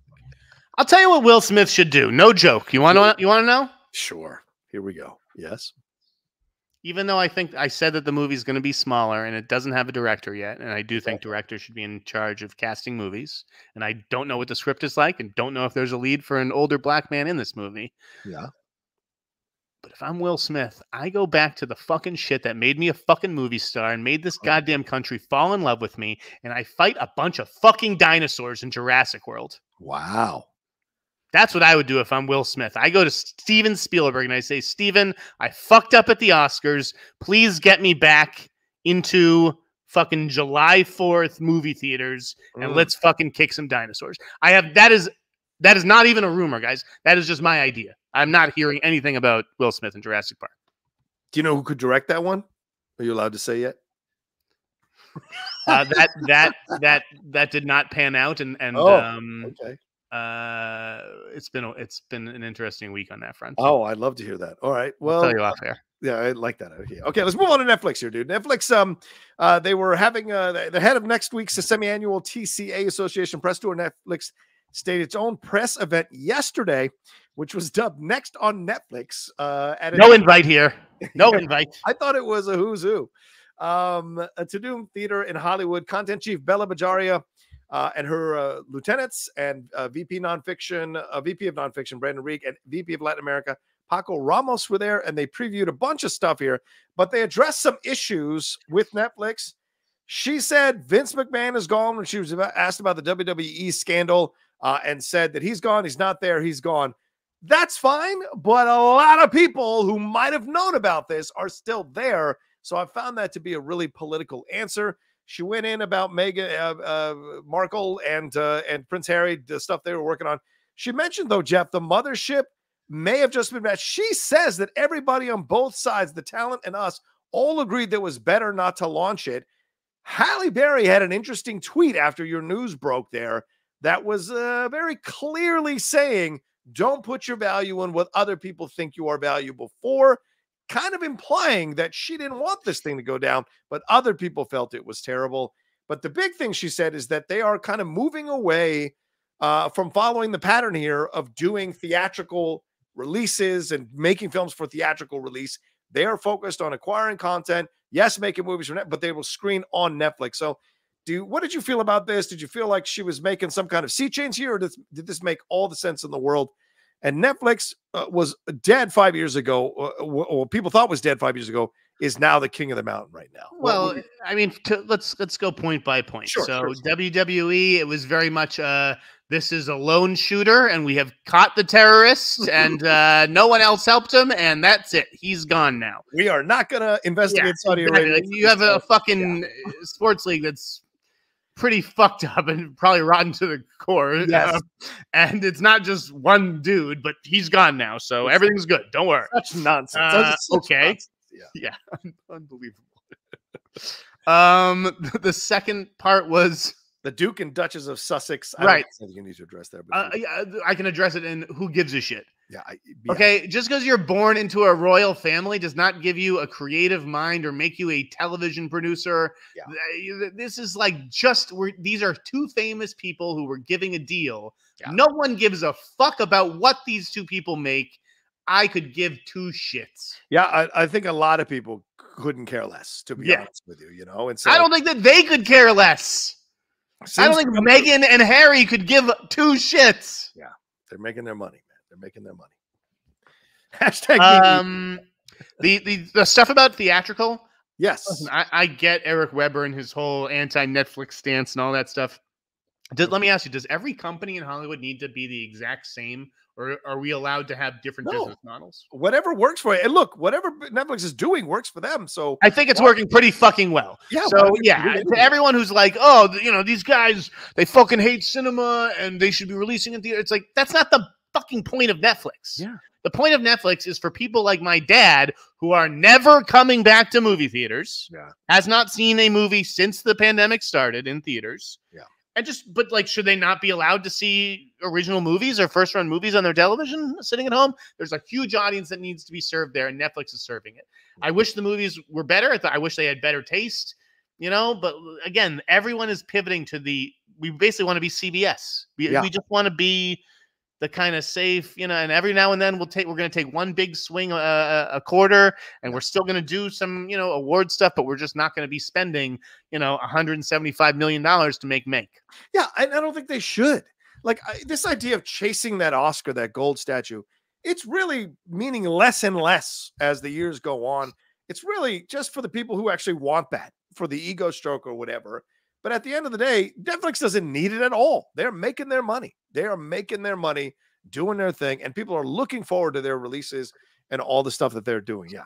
Well, it's just like they can license. They don't need to spend all this money making original content when people are just watching the movies that got a theatrical release, right? And the marketing that came with it. That's what people are watching on Netflix. Now, you have to understand, they made the original movies because all the other studios suddenly woke up and saw Netflix as their competition, and they pulled all the shit off, right? Yeah. They're like, oh, we're just going to silo. So if you want to watch a Warner Brothers movie, you got to watch it on HBO Max. Right. Every studio did that, and then they realized, wait, just because we put a movie on Max, it doesn't mean that people are not going to subscribe to Netflix anymore. They're still just watching Netflix. They're just watching crap. We need to make more money for our library, for our studio. Let's license shit out. Yeah. They thought they could just kind of co-op off name brand and do exactly what Netflix did without understanding Netflix figured out how to do what they did from 10 years of trying to put all this in motion. You can't just acquire 10 years in like months. It was very clear. And all the Warner Brothers stuff is now on Netflix. Like all of it is on Netflix, for God's sake. So yeah. Yes. Yeah. And did you want to say anything about the mothership and Halle Berry's tweet that basically made it seem like she wasn't happy about the decision? I mean, I don't think anybody's happy when you get. She says they're happy. Netflix says they're happy. I don't think Netflix is happy. I think it was a tough decision for Netflix. Do I think the movie was good? I mean, probably not. Yeah. But do I think that that's why it was thrown out, because it was bad? No. Again, it was about the timing and the logistics of everything. If they had a great movie, they would figure out a way to finish the fucking movie. So I get that there were probably some quality issues, but I also think it is about the kids aging out and, again, just chasing bad money after bad. If we don't think that this is going to win awards, and we don't think this is going to be in the Netflix top 10 for a month, then why bother finishing it? If everybody got paid, right? It's not like the people didn't get paid. Everybody got paid out. True. And it's just like, okay, it would be really tough to finish it. Should we go to all that effort of getting everyone's schedules together and doing this and doing that and de-aging the kids who have grown up? No, it's not worth it. Forget it. Yeah, to Bella Bajari's credit, she said this is a one-off. We don't intend to do this with movies. It's not a pattern we want to develop here at Netflix. Very smartly saying that it's not something that we intend to do. I think that they've done it before too. We just don't know. Probably. Maybe. Probably. Because it was intimated to me that something else had maybe happened. But then then they released the calendar, right, John? And it's got some holes. It's missing some titles. Yeah. What do you think about that? Do you think there's something coming? I mean, again, they could. The beauty of Netflix is that they can just be like, "Hey, this movie's coming out on Friday." Yeah. You know, here's the trailer. It'll be on the service Friday. They don't need months and months and months ahead of time to let us know.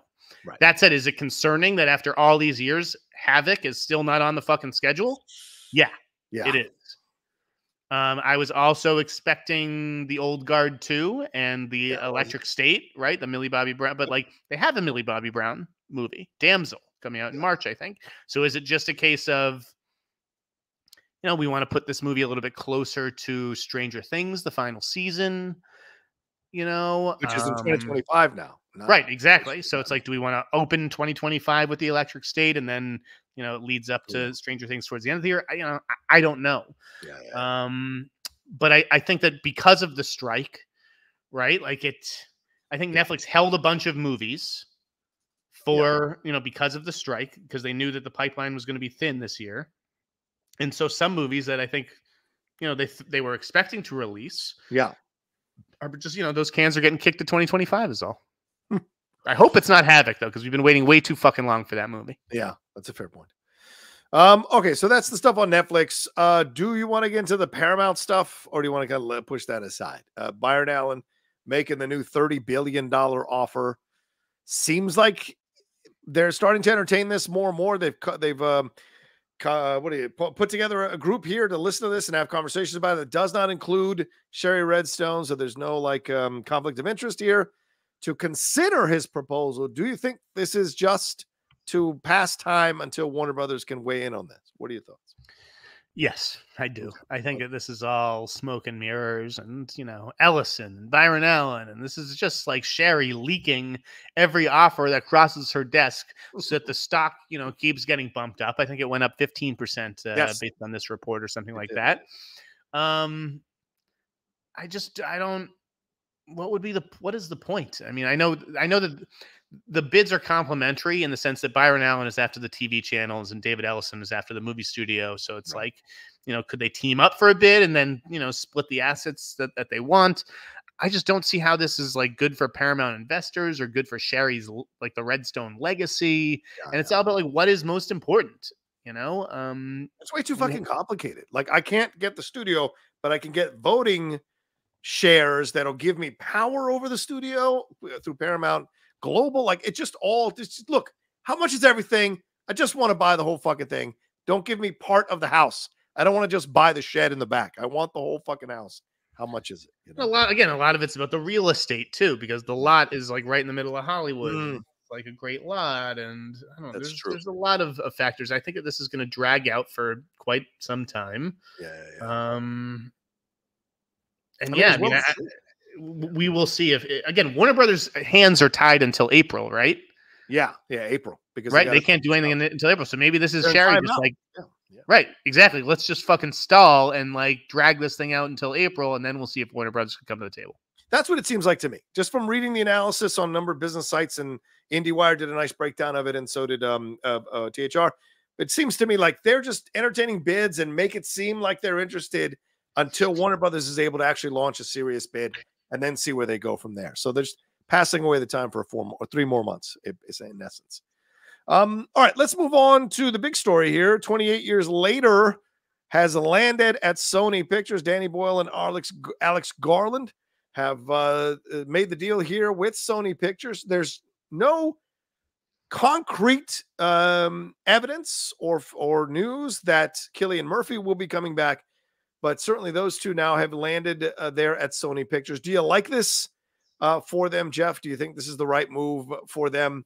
Your thoughts over. And do you think Sony will do right by them with this, these 2 films or these 3 films? What are your thoughts? Considering how much they're fucking up the Sony Spider-Verse, do you really trust them to do well with this? I'm lost. What are we talking about? The 28 years later. 28 years later. So, I mean, Sony needs IP. They don't have as much IP as the other studios.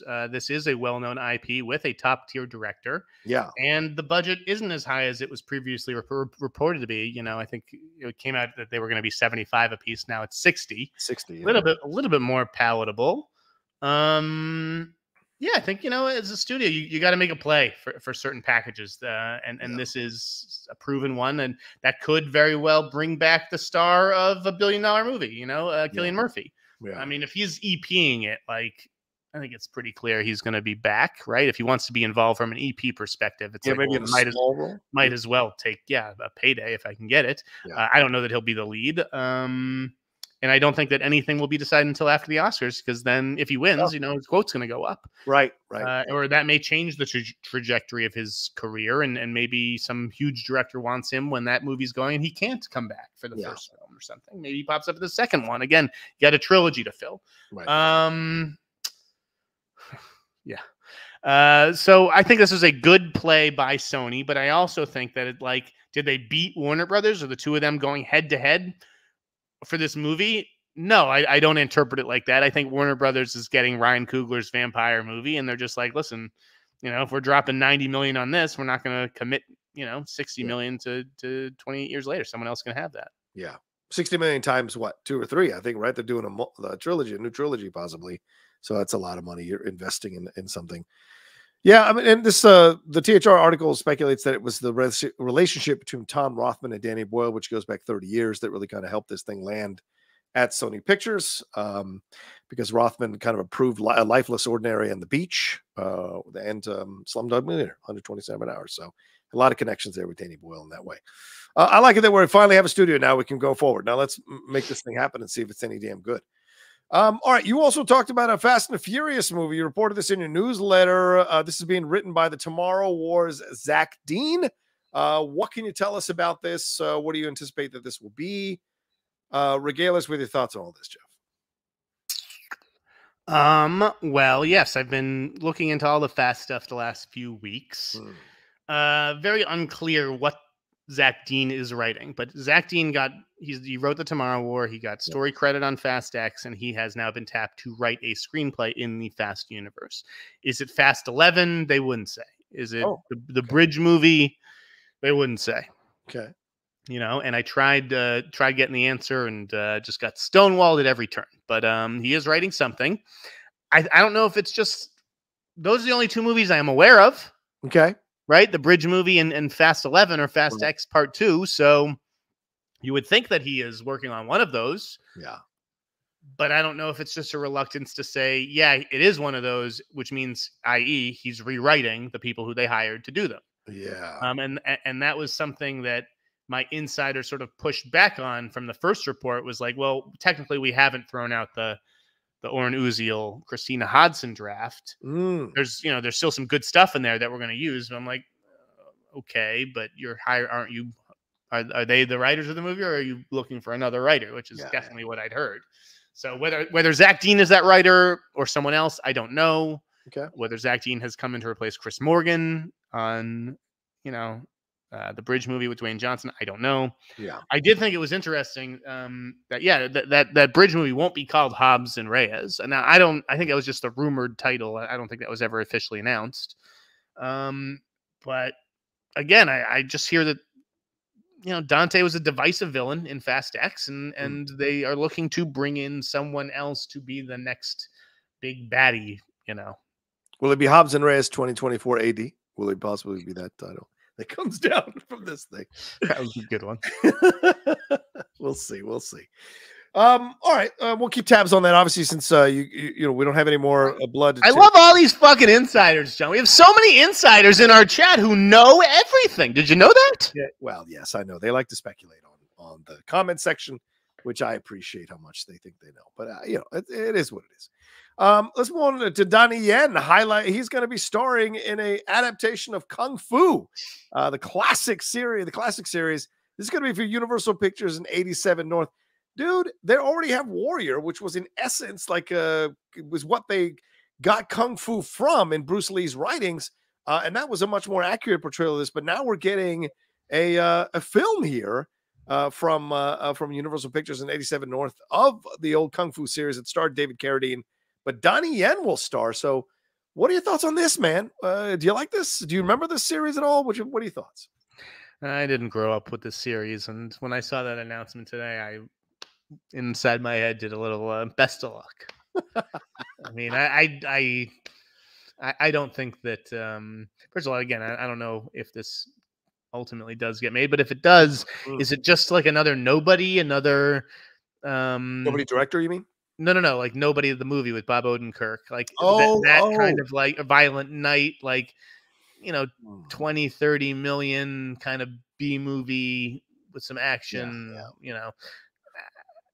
Who is going to see this? Well, I am, if it comes out, because I'm a massive fan of the Kung Fu series. If you don't remember, David Carradine played a Kung Fu martial artist who went from town to town solving crimes or solving issues and teaching philosophies. And Donnie Yen, John. Donnie Yen. Donnie Yen, because the big criticism, which is David Carradine's not Asian. And that was a big criticism as we got older about the whole situation there. So you want to go with an Asian person. Donnie Yen's a great choice. Great actor. Donnie Yen is global. Two things. Oh boy, here we go. You can look at Donnie Yen as, wow, they got Donnie Yen. He's an international superstar. That he is. Or you can look at Donnie Yen as like, this sounds like a VOD movie. Okay, man. Okay. What? The man is an international superstar. So, but I like international superstar who, again, if you're an executive at Universal Pictures, are you betting your job and your livelihood on that movie and no. committing a $30 to $40 million marketing campaign in addition to the budget? No, I think, like you said, we're going the Nobody route with this one. But still, it could be good because I like Nobody and I liked Violent Night or whatever. I thought that was good. Right, but these are people who are Bob Odenkirk, big TV star who everyone knows from Breaking Bad. David Harbour, big TV star, everybody knows from Stranger Things. Yeah, Donnie Yen, big international star. Yeah, but is he a star? Like a name above the title on the poster, and people are going to see the new Donnie Yen movie? I don't think so. Okay, you can be as big an international superstar as you want. I don't think my brothers know him. You what? Who? My brothers. Oh, yeah, they know him. So they don't. I don't think they do. Oh, you don't think they do? Okay. No. All right. Fair enough. All right. Let's move on. One last thing here before we get to our reviews. Christopher Nolan was talking about movies here after the success of Oppenheimer and, of course, the 13 Oscar nominations. And he says that he thinks the success of Oppenheimer, quote, certainly points to a sort of post-franchise, post-intellectual property, aka IP, landscape for movies. It's kind of encouraging. He was on a podcast here hosted by Alex Zane. So do you think he's telling the truth that we've kind of hit this breaking point in IP superhero franchise type movies and that people are going to be gravitating to the theater for more intellectual fare like Oppenheimer? I would love to believe that. I mean, do I have faith in my fellow man and that my fellow man is getting smarter when it comes to entertainment choices? No. Yeah. I think the audience is, I mean, as smart as kids are now, and it's wild because they have, their access to the world at their fingertips. No, I in general see the culture getting dumber from a cultural perspective. Yeah. Yeah. He was saying the studios that he said that he reminded that the studios that there is an appetite for something people haven't seen before, an approach to things that people haven't seen before. Everybody has a tendency to talk down movies. For the whole time I've been working movies, I felt the cultural establishment was always predicting the demise of movie theaters. And I now get asked the question of, what do I think about the health of the movie business? He says we did well with the movie, and 3-hour R-rated film did well. So it's got to bode for something. But I don't think so. I think it's an anomaly. It's an anomaly. It was caught up with the Barbie stuff and benefited from it. It's an excellent film. Obviously, my favorite film of the year. I think it'll win Best Picture.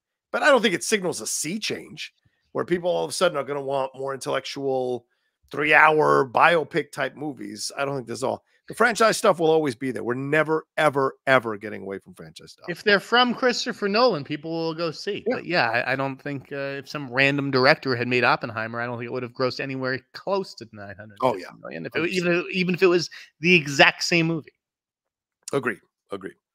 All right, let's take one last break, and on the other side, we'll do the reviews to answer your final Streamlabs Super Chats, and we'll get on out of here. So we'll be right back right after this.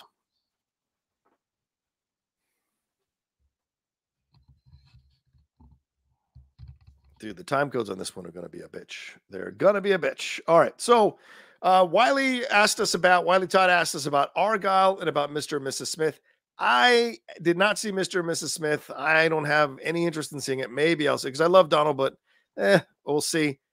I thought the film was a medium film anyway, so I wasn't that excited about a series. But I did see Argyle, so let's talk about that. Non-spoiler. Your thoughts, Argyle, Jeff? It was bad. Yeah, right. It was a mess. Yeah, yeah. I love Matt Vaughn. I would love to have sat here and defended Matt Vaughn. Mm-hmm. I think he's a great guy. Yes, he is. I don't know what he was thinking here. It is too damn long at 2 hours and 20 minutes. There's no logical reason it should be 2 hours and 20 Insane.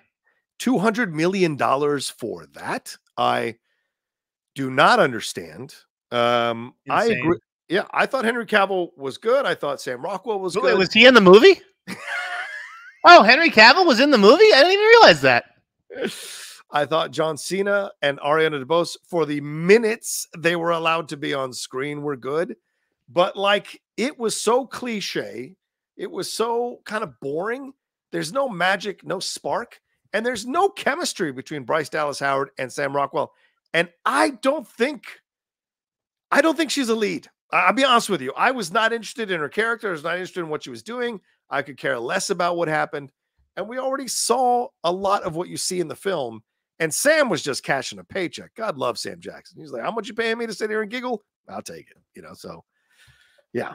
Insulting his own podcast co-host, Matt Ness. I mean, I sat next to Christian watching this, and we were just like, dude, are you watching what Nost is doing on the screen right now? Like, he's so Nosty. He's fucking Nost Malone. I disagree on the chemistry point. I actually thought that they actually did have a little bit of chemistry, but I agree with you that how do you spend $200 million on a Bryce Dallas Howard Sam Rockwell movie? She was the wrong choice. It is financially, it's financial malfeasance. I mean, it's like completely irresponsible. What were they thinking? Yeah. And it's like, if you're going to, see, I don't want to. Okay, we're venturing into spoiler territory. I don't want to. Okay. Just again, on a script level, I thought this was so convoluted. Yeah, I thought it was an absolute mess. It's not a bad. It's not like a horrible movie. No, it's not unwatchable. It's entertaining. Like it's watchable. Sure, but yeah, way too long, and just there'll be a good scene, and then there'll be like 20 minutes of exposition. What, John? What are the stakes of this movie? What happens? Like, if the Division, I don't even know what they're trying to get their hands on. I totally forgot. It's a file, a book. It's all the information about the spies, kind of like in the first. The knock list. It's the knock list, basically. It's essentially a knock list. Yeah, some completely forgettable MacGuffin. I don't know what the stakes were. Like, if the Division gets their hands on this, is the world going to end? Like, is there going to be a terrorist attack? Like, just stake free. Yeah. Absolutely. It was frustrating as it went along. And then Matthew Vaughn's direction, like, normally I like his out of the box, out there kind of choices with his style. But it was really ridiculous in a lot of moments. And I was just like, this doesn't work at all. I caught myself looking at my watch when I realized it was still 35 minutes left in the fucking movie. I was like, oh my God. So what was with the CGI? Yeah, the CGI on the cat that's like something I forget the cat. The explosions towards the end? Where's the $200 million if you're doing CGI? Yeah. This shit didn't look finished. Yeah. It looked like something like an app on your phone that you would create a fake explosion with like a decade ago when we got those apps. I could put up my green screen right now and give you the same kind of CGI that you got in the movie. It was fucking wild. And I really did want to defend Matthew. Yeah. But I can't. Again, the readers have to come first. I have to be honest with you guys. This is so not worth your money. Wait a few weeks and watch it on Peacock or Apple. Excuse me. Watch it on Apple. Yeah, absolutely. Now, what about Mr. and Mrs. Smith? You got a chance to see that? I did, and you're making a huge fucking mistake. Really? Okay. Yep. Talk me into it. I've got a weekend. There's no football. Talk me into it. Get Mrs. Outlaw. Get a blanket and sit there. You do 4 hours and 4 hours, or it's like 4 episodes, maybe 3.5 hours at a time. Okay. I did this in basically 2 nights. Okay. It was great. Okay. I mean, I do want to try to finish the review tonight and send it out before my screening, but A-. Wow. A-. Okay. Was never a big Maya Erskine person. Yeah. Thought she did a good job. In fact, I'm glad it was her and not Phoebe Waller-Bridge. I think that it being her, this is a really good performance. And I'll tell you something else. Yeah. Again, I've known Donald since he was 18 years old. Yes. I thought this was the best he's ever been. Wow. Atlanta was not really for me. Like I was proud of him and happy for him for his success with that show, but it just wasn't for me and that character. I loved what he was doing here. He's just so fucking cool. Okay. The guest stars are good. They have good chemistry. It's totally different because it's not Brad and Angelina. Okay. You're not just waiting for them to have sex and start shooting each other and stuff. Over 8 episodes, they really dig into like what a relationship is and what makes it tick and growing together and fights and what happens when you're like stuck with a person, right? Because you work with them too. This was a really, really good show and another win for Amazon and Jen Psaki coming off of Reacher. Okay. All right. I'll give it a chance. I'll give it an episode or 2. We'll see if we like it. We are knee deep in Night Country, man. We are fucking loving that show. And I'll tell you, having a Native American girlfriend, it makes the show interesting. It's almost like pop-up video with some of the questions that I have about what's going on in certain sections of the show. She gives me some analysis here that's interesting. So I'm looking forward to the last, 2 episodes that are left. So I can't wait to see it, man. I can't wait to see it. All right. Guys, Jeff liked the Idol, though, so don't believe anything he said. Don't believe anything he said. Take it with a grain of salt. This could be another Idol. This could just be Donald Glover getting naked and fucking. What are you talking about, Haunted Autumn? Shut the fuck up. Yes, Haunted. That's really stupid. That's very stupid. Everyone's got shit that they like that a lot of people don't like. That's how it goes. I bet Haunted Autumn. I bet you got a lot of those shitty Sandler films on your fucking show. Fucking God, these fucking commenters are going to drive me up a goddamn wall. We should raise the goddamn limits. Make them pay $100 a comment. God, I like this. Brett Stevens says WB seems to be making some of their old movies now with Bullet, The Thin Man, now 50-Foot Woman. Is there a WB classic you'd personally like to see, Jeff? Ooh, that's a tough question. I've already answered this one in the newsletter, but it is the 1967 Audrey Hepburn film Wait Until Dark. Wait Until Dark. Nice choice. Okay, all right. How about the Maltese Falcon? I'll just default to that because I love the Maltese Falcon. Nice noir. Let's get a noir back. Modern noir. Adam SC says Tarantino's book Cinema Speculation has a chapter about a 70s genre critic Kevin Thomas that he adored. Do we know where the Pauline stuff came from? A bunch of film critics who thought, well, if you're making a movie about a film critic and it's not Roger Ebert, it must be Pauline Kael. It has to be Pauline Kael. It has to be. Adam Blue says, any news on the Gundam live action film from legendary and Jordan Vogt Roberts? I don't think no. Yeah. All right. Princess Positive says, will the WWE survive the McMahon scandal? Yes. 100%. They're already surviving it. They're already surviving it. Dude. He's gone. What scandal? Yeah, exactly. Haunted _ Autumn said, don't yell at him. Said, please God, let the Channing Tatum as Gambit go away. It's been over a decade. The rumor's hanging on harder than terminal cancer. Who wants this? Clearly a lot of people do if it's still hanging on, Haunted Autumn. The world doesn't live. We just saw Kelsey Grammer as fucking Beast. Yeah. And people liked it. Yeah. So never underestimate the shit that will make people happy. Nostalgia.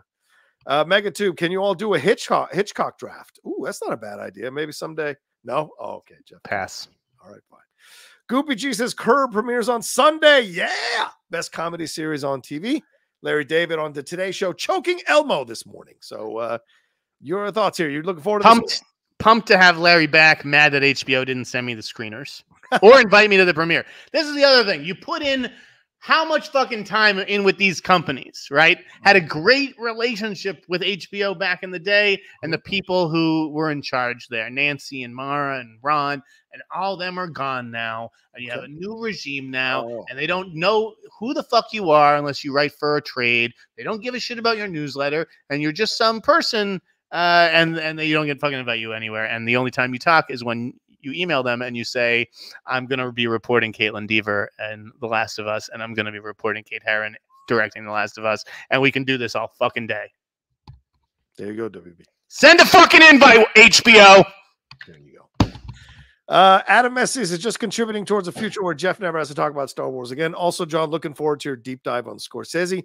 Yeah, our first episode of the Goodfellas Revisit drops tomorrow on the Cinephile, so get ready for that. It was a fun conversation. It's going to be a three-parter, just letting you know. It's going to be a three-parter. Steve and I. Three-part Scorsese pod? Yep. We went bone deep on Goodfellas, so, and people loved our previous ones where we went multiple parts, so that one's going to be a good one for you guys. Haunted_Dam says, Cillian said like 6 months ago he'd be game to return to the Days Later franchise. So as long as Boyle and Garland were the ones behind the project, he's coming back, and that was decided months ago. My head's going to explode, John. Follow up to Cillian Murphy Super Chat. That is, of course, in my opinion, Div and have enough room there, not pretending I know anything. LOL. He saved himself. Thank you, Haunted Adam. Okay. Sorry for yelling at you earlier. Welcome to my life, people, with Jeff Sneider. Wayne Edwards says, I love when the hot mic gets really hot. And then... dude, if only you should be my fucking the dentist receptionist, okay?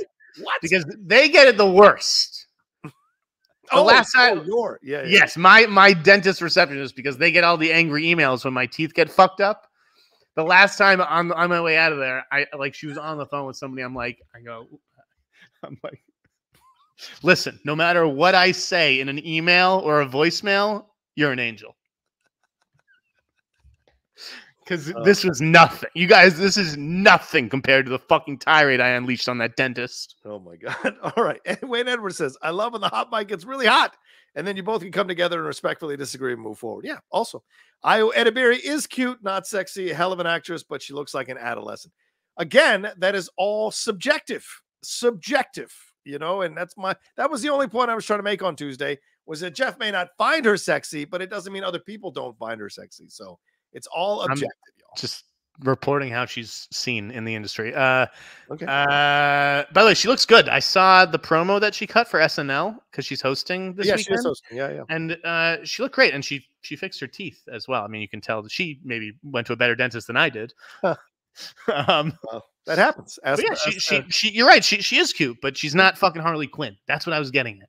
Yeah, but Harley Quinn doesn't have to be sexy. Well, in my opinion, she does, John. Okay, fair. Haunted_Autumn says, Matthew Vaughn hasn't made a great film since Layer Cake. I said what I said. All right. Here's $10. I was just giving you crap about the Idol. Sorry. And then Johnny Deacon says, if you guys could watch one tomorrow, what would you want to watch? Vineland, PTA's new film, or the Movie Critic? Oh, please, the Movie Critic. Yeah. What? Yeah. No. Do we forget the last Pynchon adaptation that Paul Thomas Anderson did? It was unwatchable. Yeah. And what was that stupid film that I hated? He did. I can't with PTA. He's already lost. I didn't like Inherent Vice. That's what I'm talking about. That's a Pynchon. Yeah, and I didn't like the most recent one with the kid, 15-year-old. Licorice Pizza. Yeah, Licorice Pizza sucked my dick. I hated that movie, man. I like Licorice Pizza. I hated Inherent Vice. I hated Inherent Vice. That movie. What a waste of Joaquin Phoenix that movie was. Jesus. All right, last Streamlabs. Let's see if we got anything here. Trente says, what do you guys see Darren Aronofsky following up his Vegas Sphere film with? Perhaps something commercial or indie? Jeff, Darren Aronofsky, his Sphere film, what will he follow it up with? I feel like I know the answer to this. Okay. Hold on. 1 second. Okay. Guys, you guys are sending in $1. Look, I don't want to be mad at you all, and I know people like, oh, don't make fun of the people who send in money. I will if you're sending in $1 and you're asking a massive question or a huge question, right? Like, be respectful of our time. If you're going to send in a big question, $5. If you're going to send in like, hey, saw this. What do you think real quick? $1, fine. But a massive question, no. I'd rather not have your $1, to be honest. Like, I'll be truthful. I'd rather not have your $1. Go ahead. Aronofsky. This guy has a lot going on. Go ahead. Off the whale. So first up, I think he's focused on the Elon Musk biopic. Yeah. Okay. There was a project that he did, I think it was announced like a decade ago. Yeah. Look at something called like Riverview. Okay. It may have been announced as a series. That might be a movie now. I'm not 100% sure on that. Okay. Emperor, he was attached to. Oh, yeah. I think that was supposed to be his next, and I'm told that the financing, it's getting more and more expensive, and the financing is starting to get shaky. Yeah. And then here's the interesting one. Now, don't know. I'm not putting this out there as like a scoop or as news. Okay. So Okay. I know the aggregators are going to run. I mean, no matter what I say, I'm fucked. Fair enough. Great. But back in the day, yeah, Darren Aronofsky was supposed to direct a movie for MGM. Do you know what it was? I don't remember. What was it? RoboCop. Oh, yes. God, yes. Jesus. And then Jose Padilla ended up doing it. By the way, you're taking all this time on a $1 question, and you're going to complain to me that we're going almost to 2 hours. So I'm just letting you know right now. I don't give a dude. I don't look at the dollar amount and then tailor my answer. You get a dollar gets a quick answer. This is the fucking answer. All right. Don't cry. Darren Aronofsky. Go ahead. Yeah. I think this guy wanted to make a RoboCop movie back in the day. Okay. Didn't get a chance. They ended up doing Jose Padilla and Joel Kinnaman. Right. Now RoboCop is coming back around in a very different police world. Yes. Right? MGM, Amazon, that deal. They're trying to mine the library. Just saying, wouldn't be surprised if he was at the top of a list. That would be a great choice. Not saying he's coming back to do RoboCop, just saying he was interested before. Now another studio's looking to do a RoboCop movie. Maybe it works out. Yeah. See, still Bill knows. This is a $5 answer for sure. That's well, that person can add another $4 and then they can just toss it my way for giving you good dirt. Porter Geekin says thoughts on James Gunn's comments on Variety on how weird it was to cast Supergirl without a director. That wasn't James Gunn's comments. That was Matthew Vaughn's comments on how it was to cast Supergirl. We addressed it on Tuesday. So if you want to watch our thoughts on that, Porter Geekin, you can go to our Tuesday show. I have the time code out there, and you can watch the Supergirl discussion. What a world, by the way, where I mean, directors are just weighing in on other people. They're just answering questions intended for other people. Yeah. I mean, Matthew Vaughn, what? Right. Why do you need to tell everybody that that Patty Jenkins didn't want Gal Gadot? I could see if you had a good film that you were promoting, then you could get away. Right. That's the problem. When these directors start talking about everything but their movie, I think that they're kind of aware. That's a giving away. It's giving it away. Right. Let's talk about how I want to direct Supergirl. Forget this movie that I directed. Let's talk about how I want to do something else. All right. One last thing. Mega 2. Wait, real quickly, John. Matthew Vaughn needs to get away from these movies. He needs to go back to Layer Cake. Yeah, I agree. Go do something small, not affiliated with any universes that you're trying to build. Please, for the love of God. And whoever said that he hadn't done a good movie since Layer Cake is obviously forgetting Kick-Ass, which is one of the best comic book movies ever made. Yeah. Haunted on Squirrel says, here's for the long RoboCop answer and penance for my earlier hot takes. Thank you.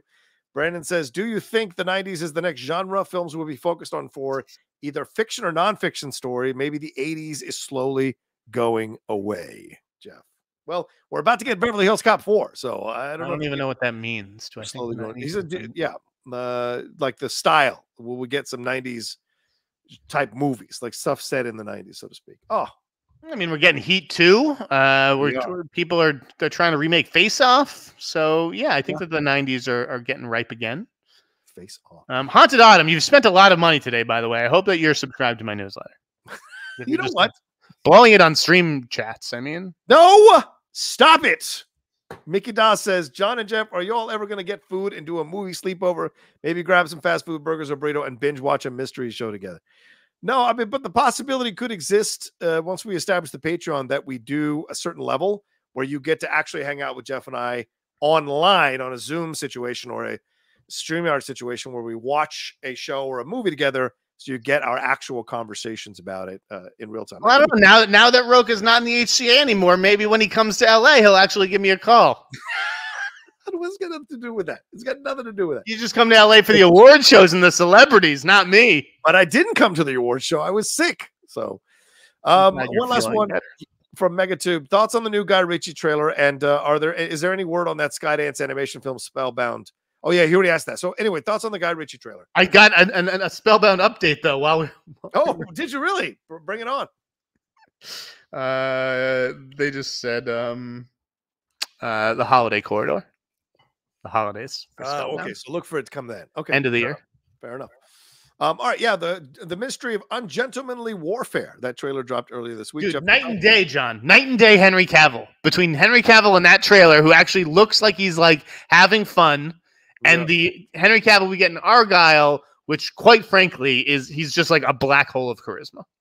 Well, I mean, you know, when you've got the right director who understands what you can bring to a project, it's amazing how you stand out as an actor, right? That movie, I mean, it looks fun. It does look funny. I mean, it's just inglorious. It's just Inglorious Bastards. But like, sure, I'll watch some Nazis get killed for 2 hours. Sure, it's Inglorious Bastards with British accents. But you've also got Alan Ritchson being a part of this. Isa Gonzalez, Henry Cavill, and a nice collection of British ensemble characters. So an actor. So this looks like a lot of fun. And this is once again Guy Ritchie kind of branching out, right? I mean, like. This is not a British gangster film. So with Aladdin, Wrath of Man, The Covenant, and now this, I like that he is stretching out. And to me, they've worked. Every single one of those films, when he's moved away from the British gangster stuff, has worked for me. So I'm looking forward to this one. So Matt Vaughn, call up your buddy and take a page out of his playbook. Mix it up. Do different genres. Yeah, I agree with that. I agree. Yeah. All right, let's wrap it up. This person says, Jeff, do you have a little scoop to drop on us today? Any scoop you want to drop right at the end here, Jeff? Anything you got? No, they got to change the title to that Ministry of Ungentlemanly Warfare, though. Terrible title. Is it too long? It's too long. It's a mouthful, and it's just ungentlemanly warfare. What the fuck? Ungentlemanly. All right, I'm going to give you two rumors I've heard, and we'll see if they pass Jeff's smell test. The first, God, everybody buckle up here. Here we go. This is the part of the podcast where I get in trouble for something I didn't say. Why do you get in trouble? This is not about you. Because it all comes back to me. Oh, Jesus. Well, tell them to come talk to me if they got an issue. This person says they can't confirm this for 100%, but from what they're hearing from a number of sources, they're pretty sure that the Anya Taylor-Joy rumors for Fantastic Four are not true.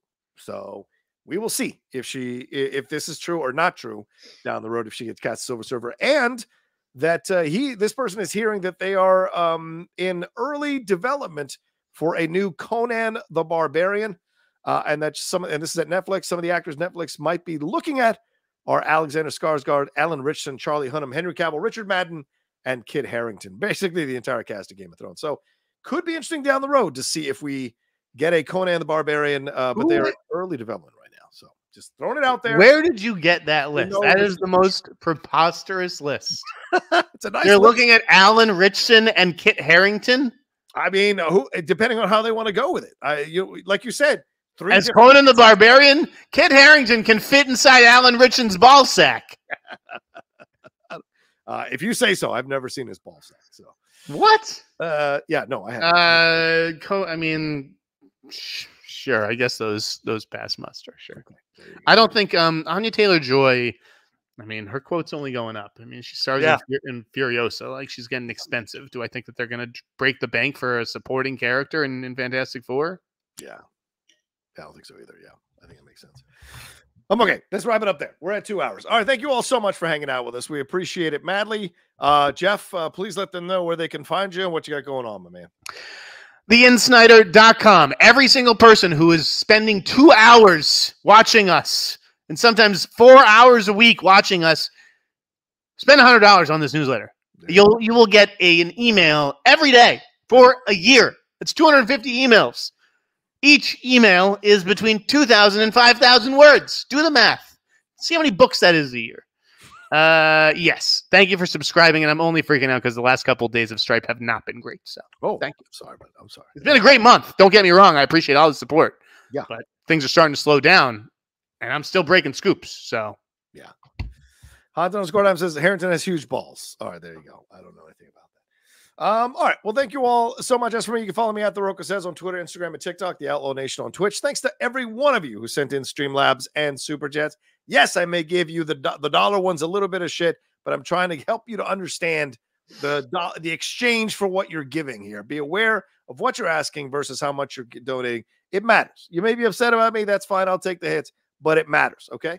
And if you want to keep sending stuff in if you're watching it later, because we just went live, if you're watching it later, you can hit that super thanks button and send in some support for all we talked about today here as well. Leave your comments down below as well. Hit a like on this video, share it on your social media, subscribe to the channel. Really big deal. Want to get to 50,000 by the end of the year. Subscribe to the channel. Would appreciate it. And have a good weekend. Go see a movie, and we'll talk to you next time.